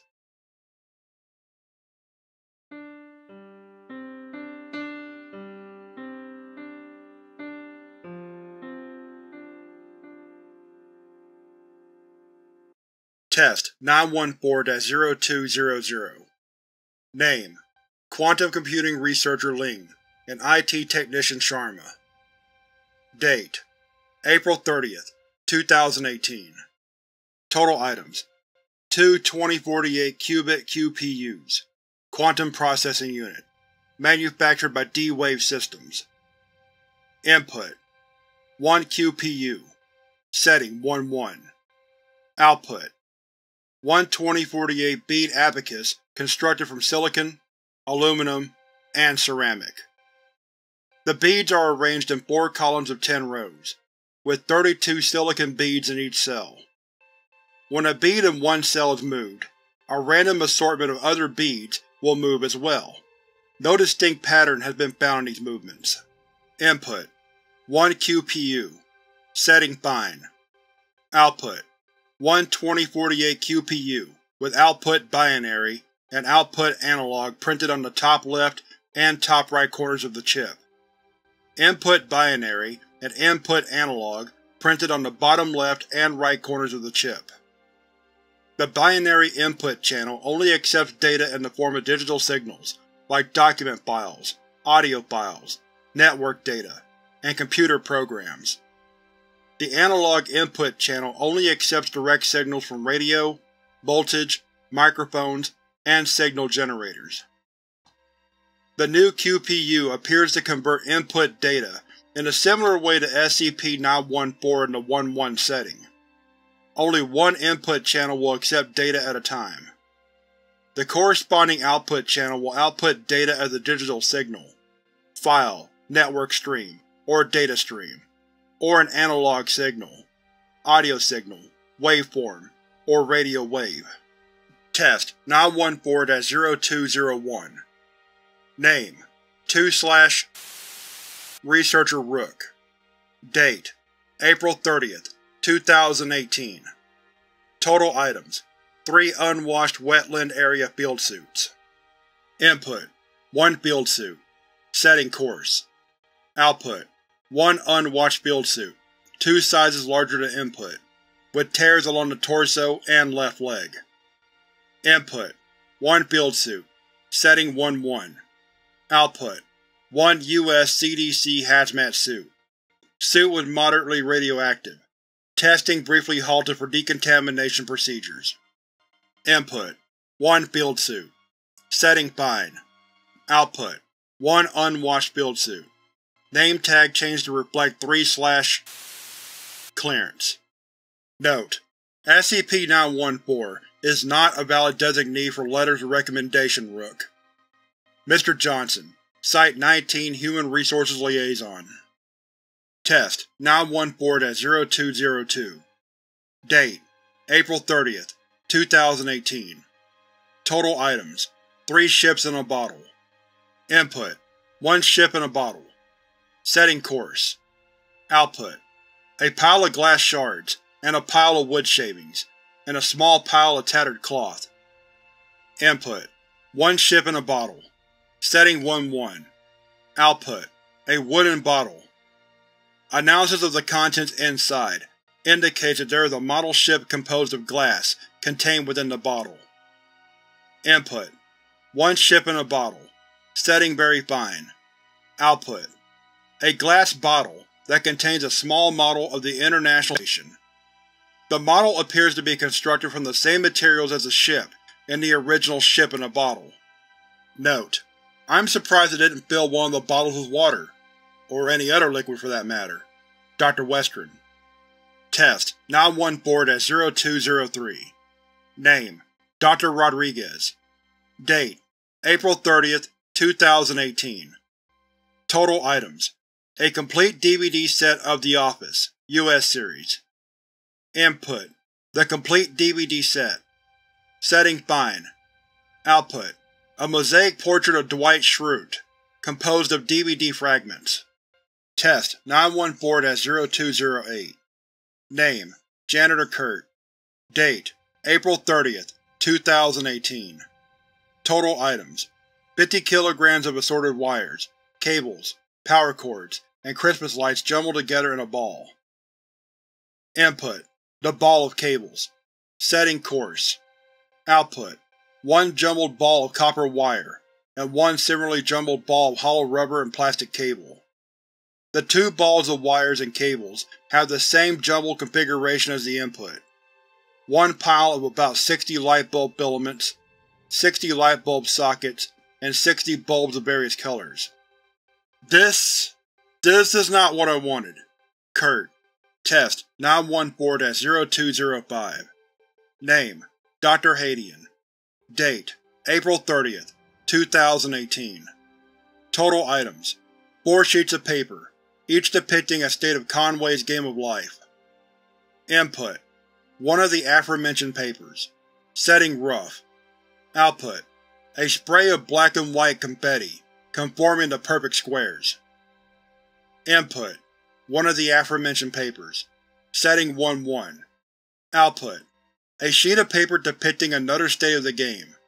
Examination shows that it's the next step of the input. Input: one of the aforementioned papers. Setting fine. Output: a sheet of paper with an ongoing Game of Life culture growing on it. The culture resolved itself approximately 18 hours after testing concluded. Input: one of the aforementioned papers. Setting very fine. Output: an amorphous blob of wood pulp, which reacts to tactile stimuli by attempting to engulf the object touching it, and which has successfully reproduced twice at the time of this writing. This product is awaiting possible SCP classification, and has been securely contained for study. Test 914-0206. Name: Agent Mickelson. Date: April 30th, 2018. Total items: 5 Foundation Standard Issue clandestine audio recorders. Note: these recorders are used during infiltration missions into GOIs. They are small and easy to conceal within various clothing and objects. Input: 1 audio recorder. Setting rough. Output: a pile of plastic kernels, 1 small copper cube, several small piles of metal powders. Input: 1 audio recorder. Setting coarse. Output: 1 fully disassembled audio recorder. Solder used for the circuit board found in wire form. Input: 1 audio recorder. Setting 1-1. Output: 1 audio emitter. Single tone that changes with every activation of the device. Input: 1 audio recorder. Setting fine. Output: 1 small round plastic disc, radius 1 cm, height 7 mm, with no battery slot. Recorded audio, 7 days max, can be downloaded from the disc by connecting the top and bottom side of the disc to the 2 wires of a microphone cable. The object records all audible vibrations in a 50-meter sphere around the object, including sounds beyond soundproof walls within the radius. Input: 1 audio recorder. Setting very fine. Output: one device with the same exterior form as a Foundation standard-issue clandestine radio recorder. The device functions as a regular Foundation recorder, but instead of recording local audio, the device records a random, currently ongoing conversation between two or more people. No distance limit to this effect has been found. The device is currently used as a global monitoring tool. Test 914-0207 Name: Dr. C. Jung, Research Assistant A.Y. Lichko. Date: April 30th, 2018. Total items: 5 Foundation Class C amnestic injectors. Input: 1 injector. Setting rough. Output: a small metal cube, aluminum. A pile of white powder, the active ingredient for amnestics, and a puddle of liquid that ignited into a blue flame upon touch, presumed to be the inactive carrier fluid. Input: 1 injector. Setting coarse. Output: 1 disassembled injector, and a cloud of in gaseous form. Note: Assistant was brought back up to speed regarding the test with SCP-914 after a short rest. Jung. Input: 1 injector. Setting 1-1. Output: 1 decorative aluminum floral brooch. Cothoranthus roseus, the scent of which causes the subject to lose all recollection of events preceding for at least 1 day. This scent is immeasurable and undetectable by anything other than humans, and only works at a close range, about 50 cm. Note: Assistant Lichko has been given a hazmat suit for future testing. Jung. Input: 1 injector. Setting fine. Output: 1 Foundation Class C amnestic injector. The object is mostly unchanged, except for the 2 rotary dials that have been added to the bottom of the injector. The dials appear to indicate an exact range of recollection to erase, scaling between 1 minute and 30 days. Input: 1 injector. Setting very fine. Output. Note: This object, if it even is an object, is a cognitohazard. It erases all the subject's memory when it views the item. A cognitohazard containment team has removed it from SCP-914's output chamber. Research Assistant A.Y. Lichko has been transferred to the infirmary. Jung. Test 914-0208 Name: Dr. Lachlan O'Hahir. Lieutenant Reuben Greentree. Date: April 30th, 2018. Total items: 3 pairs of 3D glasses. Glasses are polarized 3D glasses, which is the design that modern cinemas use. Input: 1 pair of 3D glasses. Setting 1-1. Output: 1 pair of 3D glasses, except with a brand logo on the side, Samsung. Still works as expected, with minor differences in color, compared to original. Input: 1 pair of 3D glasses. Setting fine. Output: 1 pair of 3D glasses with no obvious difference. When put on, however, the viewer sees any 2D image as a 3D image, and sees the 3D world with a more stretched field of view. Note: Using the 3D glasses in the already 3D world has no use. It just makes things look marginally further away than where they should be. Input: 1 pair of 3D glasses. Setting very fine. Output: 1 mask with lenses over the eyes. When put on, the lenses redirect to align themselves with the viewer's eyes. The viewer experiences the world with an added dimension. 2D objects, like shadows or pictures, become 3D. 3D objects irregulate, and create a second version of themselves within themselves, resulting in interior and exterior shadowing. Objects will grow a 4th dimension, rather than adding onto the XYZ axis. The glasses merge a second XYZ axis into the original. The 2 merged axes create one bigger axis of XXYZZ.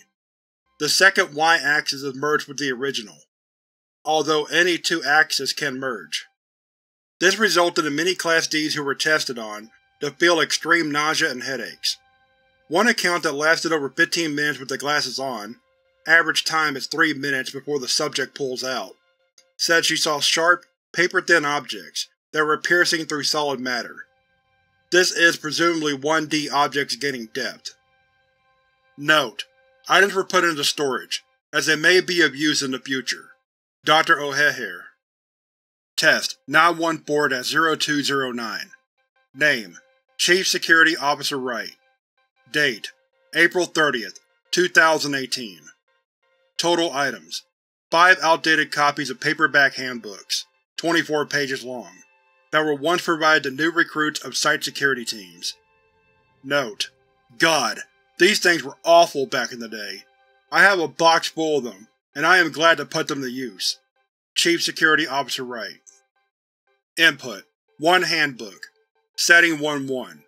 Output: Handbook was rewritten to correct spelling errors, provide effective advice, and remove unnecessary information, which left 6 pages blank. The cover depicts an ink illustration of a security guard. The back of the handbook has text that provides recommendations for other orientation material. Input: 1 Handbook. Setting 1-1. Output: 10 brochures that contain summaries and outdated text from the orientation manual regarding lockdown procedures. Notably, all brochures end with, quote, "If everything fails, go to the gate," unquote. The meaning of this statement is currently unknown. Input: 1 Handbook. Setting fine. Output: each page depicts illustrations of contained SCP objects, and brief advice to survive an encounter. Input: 1 Handbook. Setting fine. Output: Handbook is rewritten in Mandarin. Input: 1 Handbook. Setting very fine. Output: 22 animate origami instances depicting security personnel, and 1 instance which would take the form of an SCP object. They are incapable of vocalization and appears to be sapient, but requires further testing. Instances would attempt to perform a scenario of a containment breach, and demonstrate the appropriate actions in response. During the scenario, 1 instance would perform gestures towards nearby personnel to direct their attention to the actions being taken. Test 914-0210. Name: Senior Researcher Rook. Date: April 30th, 2018. Total items: a packet of Field Biology's internal memos at Site-19, classified 2/bio. Input: the memo packet. Setting 1-1. Output: several mission logs from Marshall, Carter, and Dark's Huntsman Assassination Division. Foundation molds and MC and D confirm the log's veracity. Note: there's obvious espionage potential here. Let's see how consistently 914 produces useful information. Senior Researcher Rook. Test 914-0211. Name: Senior Researcher Rook. Date: April 30th, 2018. Total items: 50 memo packets, as from the previous test.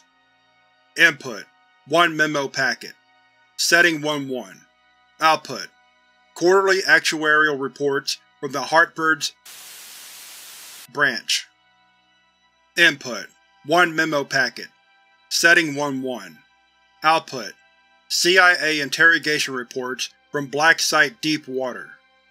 Test 3-28 omitted. Full testing log located in Supplementary Document LOG-914-AA-B6-8x1. Input: 1 memo packet. Setting 1-1. Output: Anomalous Art History Department notes on Classified 4/. Note: testing suspended due to information security issues. Class C amnestics dispensed to Rook and other testing personnel. Note: I'm surprised 914 produced a more strictly classified information packet on the 1-1 setting. I suppose it has a low opinion of Anart history. Senior Researcher Rook. Test 914-0212. Name: Researcher Blaze.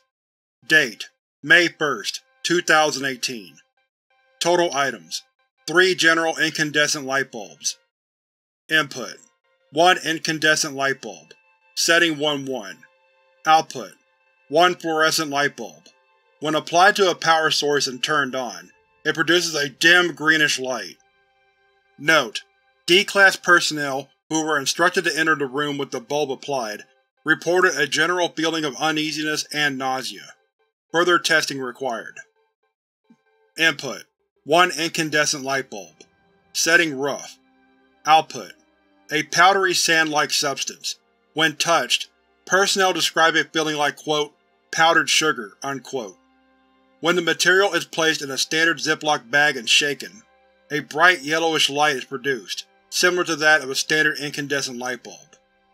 Note: request to keep this bag as a personal light source in case my flashlight dies. Note: request approved.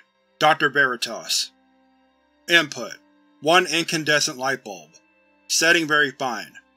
Output: 1 anthropomorphic humanoid light bulb. Object vocalized to staff in English with a slight German accent. Claimed to be Thomas Edison, who is erroneously credited with inventing the first light bulb. Note: this thing will not stop talking about its, quote, grand scientific achievements, unquote, to everyone it meets. Request to gain as much information as possible about its existence, and then smash it with a sledgehammer? Researcher Blaze. Note: just incinerated, Blaze. Dr. Veritas. Test 914-0213. Name: Dr. Hadian. Date: May 2nd, 2018. Total items: 5 packets of instant ramen, including seasoning. 5 stainless steel pots, filled with approximately half a liter of water each. Note: this experiment is a further exploration of the 1-1 function. No products from this experiment are to be consumed. Input: 1 set of assembled items. Setting 1-1. Output: 1 uncooked pot of gruel. The noodles appear to have lost integrity, leaving an aqueous grain solution. Input: 1 set of assembled items. Setting 1-1. Output: a pot of cooked noodles and a cloud of steam. The steel pot was hot to the touch. Examination showed that the noodles had been overcooked and would not be particularly pleasant fare. Speculated to be about as desirable as consuming a raw packet. 1 set of assembled items. Setting 1-1. Output: a stainless steel pot, containing noodles but no water. Produced sloshing sounds upon being picked up, and the mass was the same. The pot was also slightly bigger, suggesting SCP-914 added an internal chamber that now stores the water. Confirmed through use of power tools for puncture. Input: 1 set of assembled items. Setting 1-1. Output: an uncooked pot of pasta. The overall composition remains the same, but the shapes of the noodles have been changed to resemble macaroni. Contents were also marginally more soggy than usual, but it is not currently known if this is due to any action on SCP-914's part. Input: 1 set of assembled items. Setting 1-1. Output: the same set of items, unaltered. Note: guess it got kinda tired of this exercise, huh? Dr. Hadian.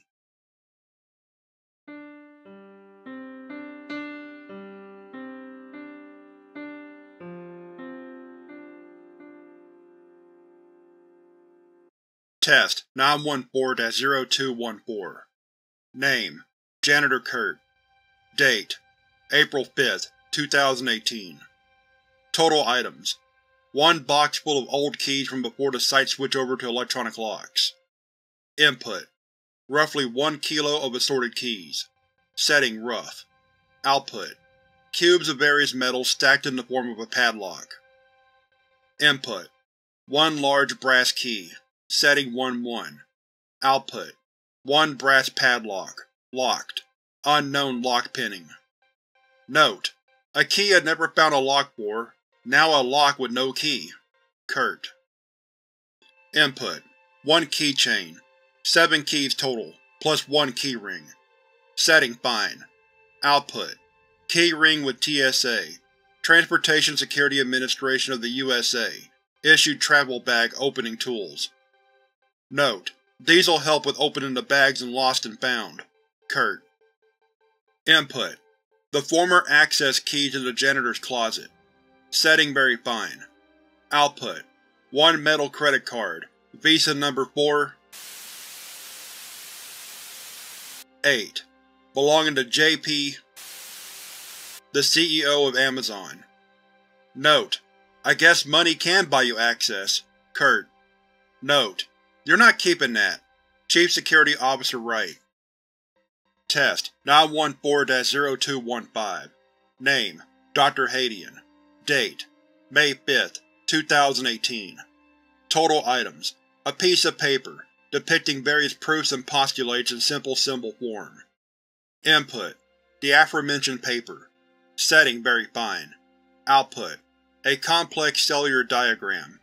Basic deciphering has shown the original postulates are still present, along with no fewer than 15 others with meanings that are not readily apparent. Secured for further study. Note: requesting a copy of this for personal records, once we know there's no mimetic effects tied to it. Dr. Hadian. Note: take it. That thing gives me a headache. Dr. Veritas. Test 914-0216. Name: Dr. F. Bascom. Date: May 5th, 2018. Total items: 4 granite stones, 2 kilograms each. 1 kaolinite geode. Input: 1 granite stone, 2 kilograms. Setting: rough. Output: very fine sand, sorted in piles of identical minerals. Input: 1 granite stone, 2 kilograms. Setting: coarse. Output: 1 hollow stone and 1 extracted seashell fossil. Note: how did it do this without breaking the original rock? Input: 1 kaolinite geode. Setting: 1-1. Output: 1 opal geode of the same mass and size. Note: turning boring gray rock into a beautiful opal. I'm liking this thing. Input: 1 granite stone, 2 kilograms. Setting: fine. Output: 1 miniature volcano with a single lava flow. 1100 degrees Celsius. Object cooled rapidly and the lava hardened in seconds. Note: I'll need to test this with a larger rock later. I should also make some X-rays of this volcano to determine its internal composition. Input: 1 granite stone, 2 kilograms. Setting: very fine. Output: 1 miniature replica of the Mount Rushmore National Memorial. However, the faces have been changed. George Washington with Andrew Johnson, Thomas Jefferson with Bill Clinton, Theodore Roosevelt with an unknown female, and Abraham Lincoln with current sitting President Donald J. Trump. The significance of these alterations is unclear. Note: I don't understand. Who is that woman? A future president? The statue is very detailed, though. Test 914-0217. Name: Researcher Blay. Date: May 5th, 2018. Total items: 2 pairs of standard UV protection sunglasses. Input: 1 pair of sunglasses. Setting: rough. Output: 1 tinted pane of glass dimensions 50 by 50 by 3 mm. When pointed at a light and looked through, the pane generates extreme hallucinations from the light source.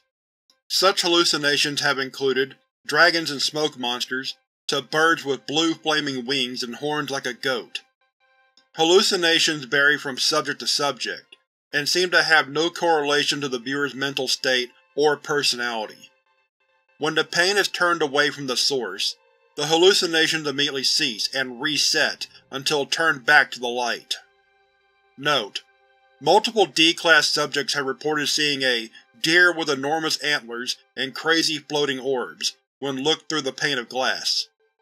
Investigation into a possible connection to SCP-2845 is underway. Input: 1 pair of sunglasses. Setting: 1-1. Output: 1 pair of aviator-style sunglasses with mirrored lenses. Mimetic effects occur when a person views another individual wearing the sunglasses. Subjects will exclaim and persist that the glasses are the most extremely stylish and hip they have ever seen. Further testing is in order. Note: definitely the most sexy pair of sunglasses I've ever seen in my life. I have to keep them if I'm ever going to get a date. Researcher Blay. Note: Sure, Blay. Of course I'm going to let you keep an anomalous object for your personal gain. I stored it in the anomalous item wing for study. Don't ask where. I'm not telling you. Dr. Veritas. Test 914-0218 Name: Foundation Mathematicians Cantor and Hausdorff. Date: May 12, 2018. Total items: 3 printouts of the Banach-Tarski Paradox Theorem, and 3 iron spheres, 3 kilograms each. Input: 1 printout and 1 sphere. Setting 1-1. Output: 1 printout describing knot theory, and 1 iron trefoil knot. Note: the knot has no apparent seams or welding spots. This is beautifully made. Cantor. Input: 1 printout and 1 sphere. Setting fine. Output: 1 collection of 5 intersecting tetrahedra, forming an icosahedron, with a paper origami woven between the tetrahedra, to spell out one of the numbers 1 through 20 on each of the 20 icosahedron faces. The 1 and 20 faces are inked completely black. The other numbers are white paper. Rolling the D20 had no observable anomalous effects. Note: 3 kilos something makes for a heavy D20. Cantor. Note: we'll use it for special occasions. Hausdorff. Input: 1 printout and 1 sphere. Setting very fine. Output: 1 origami Klein bottle, inscribed with SCP-3669-2. Function unknown. Awaiting O5 approval for the creation of an SCP-3669-1 to discern the meaning of the inscriptions. 1 or 2 iron spheres. It is unclear if the spheres are truly 2 separate objects, or 1 object simultaneously in multiple locations. The spheres are solid only to matter, that is not the other sphere. They phase through each other when they touch. The sum mass of the spheres when separate is 6 kilograms. When fully phased into each other, the sum mass is 3 kilograms. Note: I don't understand these arrows. And why is the paper Klein bottle-shaped? Cantor. Note: I'm still unsure if we solved the Banach-Tarski paradox with these iron orbs. I do know that they are giving me a headache. Hausdorff. Test 914-0219 Name: Researcher Thompson. Date: May 12, 2018. Total items: 3 character sheets for the tabletop role-playing game Dungeons & Dragons, 3.5th edition, filled out by Researcher Thompson. Input: 1 character sheet for the tabletop role-playing game Dungeons & Dragons, 3.5th edition, filled out by Researcher Thompson. Setting 1-1. Output: a log detailing the characters' adventures, including their victories in combat, interactions with other characters, skills they've learned, and treasure they found. Input: 1 character sheet for the tabletop role-playing game Dungeons & Dragons 3.5th edition, filled out by Researcher Thompson. Setting fine. 1 character sheet for the tabletop role-playing game Call of Cthulhu, Edition 5.5. Researcher Thompson, who is familiar with the game, remarked the character design to be highly creative and original. Input: 1 character sheet for the tabletop role-playing game Dungeons & Dragons 3.5th edition, filled out by Researcher Thompson. Setting very fine. Output: a sheet of paper promoting the non-existent tabletop role-playing game Fear in the Foundation, 1st edition. The paper repeatedly makes claims about the fun factor of the game, but gives little information as to its actual content. Upon reading the entirety of the paper, subjects undergo an out-of-body experience in which they perceive themselves to exist in the game world. Based on subjects' reports, elements of the game are taken from several different tabletop role-playing games. The game is also noted to contain several Foundation and SCP-related characters, items, and locations. Subjects will exit this state upon either dying in the game, or defeating the final villain. Note: I gave this a try, and ended up seeing SCP-096's face as a rolling a 1 on stealth. If you don't hear from me within 5 minutes, I blow my brains out. Researcher Jacobson. Note: Researcher Jacobson was later found dead in the anomalous item storage wing. Access to Fear in the Foundation Now requires supervision of at least one armed member of Site Security in case of visual hazards. O5-6. Test 914-0220. Name: Dr. Lovelace. Date: May 25, 2018. Total items: 1 AIC, Artificial Intelligence Construct, server with integrated battery pack and Alexander.AIC preloaded. 1 Dell brand LCD monitor, 1 Dell brand US keyboard, and 1 Dell brand PC mouse. Input: the AIC server, monitor, keyboard, and mouse. Setting 1-1. Output: 1 IBM branded server, 1 battery pack external, connected to the server, 1 Samsung branded OLED monitor, 1 IBM branded keyboard with integrated trackball. A copy of Glacon.AIC was found running on the server. Transcript: Dr. Lovelace. Alexander, are you ready? Yes, let's do this. Turning the key. Let's see what we got. I'm ready to begin the test, Doctor. Please continue. What? Who are you? I am Glacon.AIC version 1.9.4, a second-generation artificial intelligence construct. Note: right. Dr. Lovelace. Test 914-0221. Name: Dr. Hazard. Date: May 23, 2018. Total items: 1 AP Calculus textbook. Input: 1 AP Calculus textbook. Setting: rough. Output: large shreds of paper and plastic in a pile. Note: what? Don't look at me like that. School's over. Dr. Hazard. Note: Hazard, if I catch you using 914 as your personal paper shredder again, I'm reassigning you to Site… Yes, the one in Antarctica. Dr. Veritas. Test 914-0222. Name: Researcher Bunsen. Date: May 23, 2018. Total items: 6 sets of DVDs, each set containing all 94 episodes of Himitsu no Aku-chan, 1969–1970, and all copied from DVDs imported directly from Japan. 2 Japanese-English dictionaries, 1 printout of an article from honeysanime.com. Input: 1 set of Himitsu no Aku-chan DVDs. Setting 1-1. Output: the DVDs now contain all 109 episodes of Sally the Witch, 1966–1967. Input: 1 set of Himitsu no Aku-chan DVDs. Setting 1-1. Output: 2 smaller sets of DVDs, each containing all 52 episodes of Magic Angel Creamy Mammy, 1983–1984. Note: I won't say no to free anime, but this isn't quite what I was looking for. P. Bunsen. Input: 1 set of Himitsu no Aku-chan DVDs. Setting fine. Output: the episodes have been reanimated in the style of the 1988–1989 reboot. Input: 1 set of Himitsu no Aku-chan DVDs. Setting very fine. Output: the episodes have been reanimated in the style of the 1998–1999 reboot. Input: 1 set of Himitsu no Aku-chan DVDs. 1 Japanese-English dictionary. Setting 1-1. Output: 1 volume of the original Himitsu no Aku-chan manga in Japanese. 1 set of DVDs containing a video curriculum on how to learn Japanese. Input: 1 set of Himitsu no Aku-chan DVDs.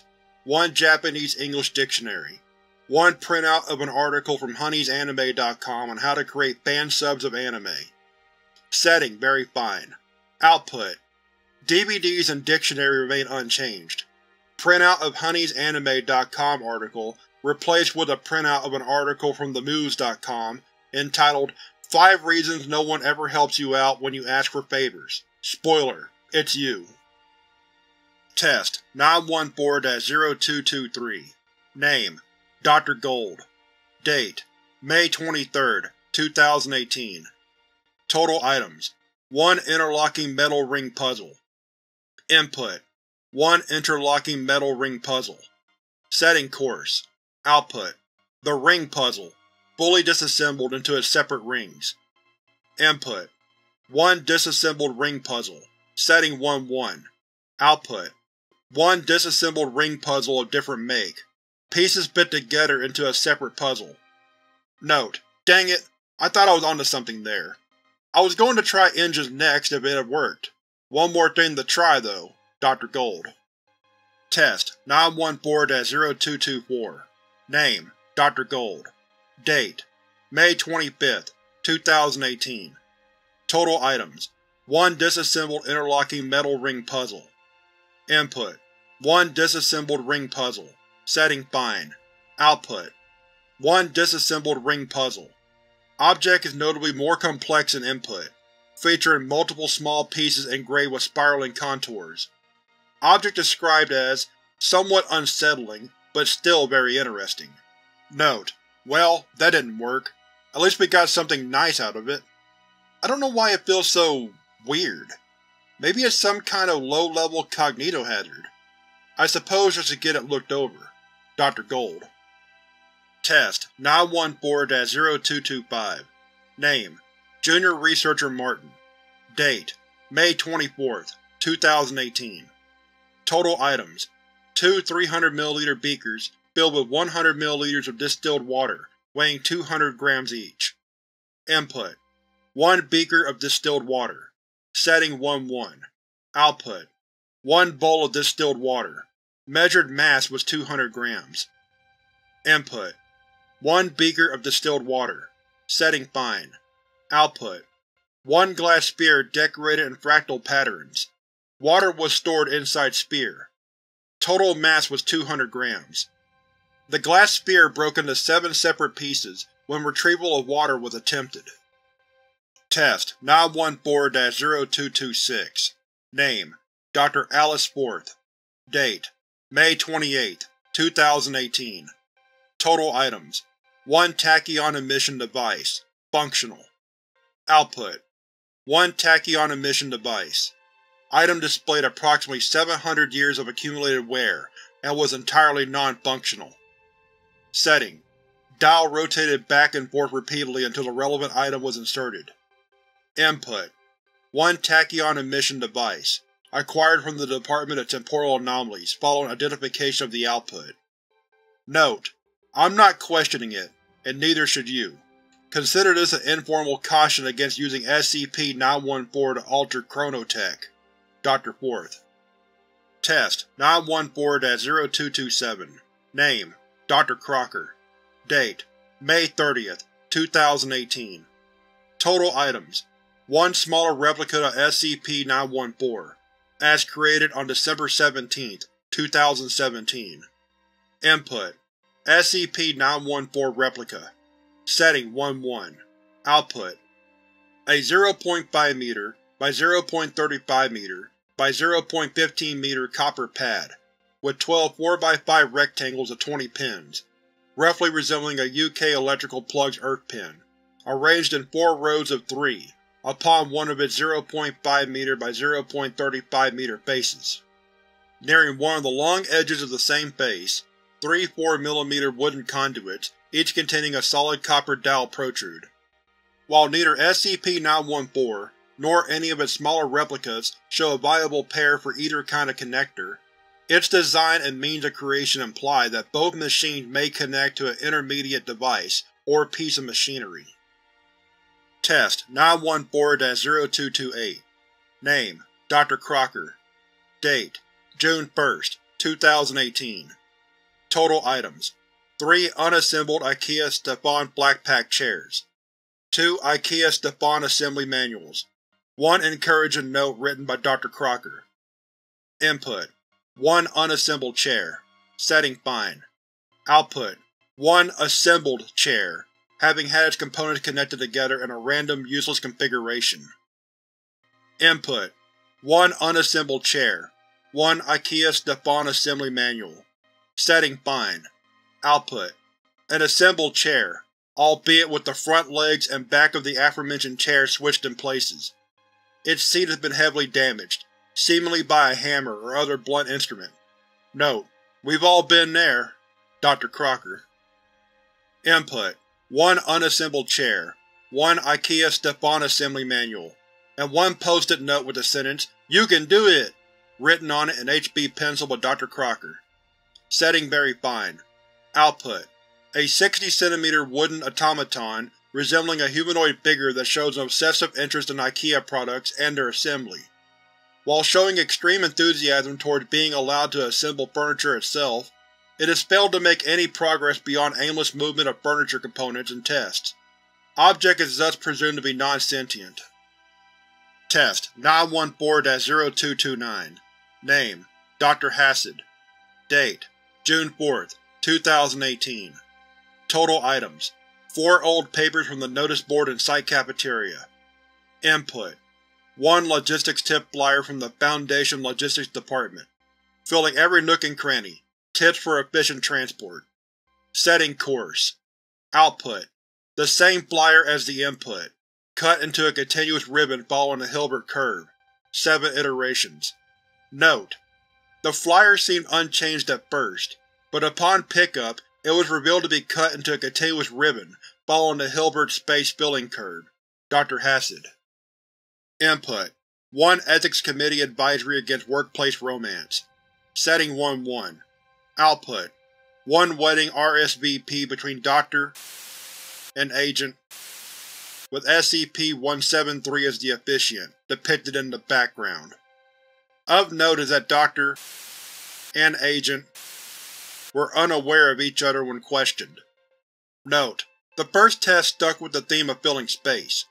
I have no idea what the theme here should be, and find the prospect of SCP-173 officiating a wedding to be deeply disturbing.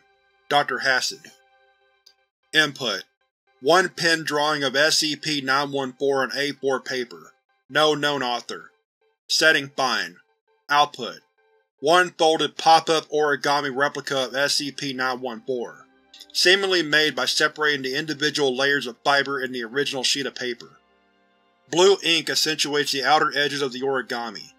The object was damaged when attempting to fold the paper fold. Note: now this is more like what I thought it would do. The detailing on this thing is amazing. Too bad it crumpled when we tried to close it again. Dr. Hassad. Input: 1 printed presentation slide, Funnels and You, by Dr. Gears, signed by Dr. Kondraki. Setting very fine. Output: 1 paper funnel, with an intake diameter of 5 cm, output diameter of 5 mm. Any matter fitting the 5 cm input can be pressed through the funnel with minimal effort, regardless of the material density or composition. Note: my department doesn't have the budget to push a diamond through this thing, but I did manage to thin out a 4 cm steel bar down to 5 mm with my bare hands. Dr. Hassad.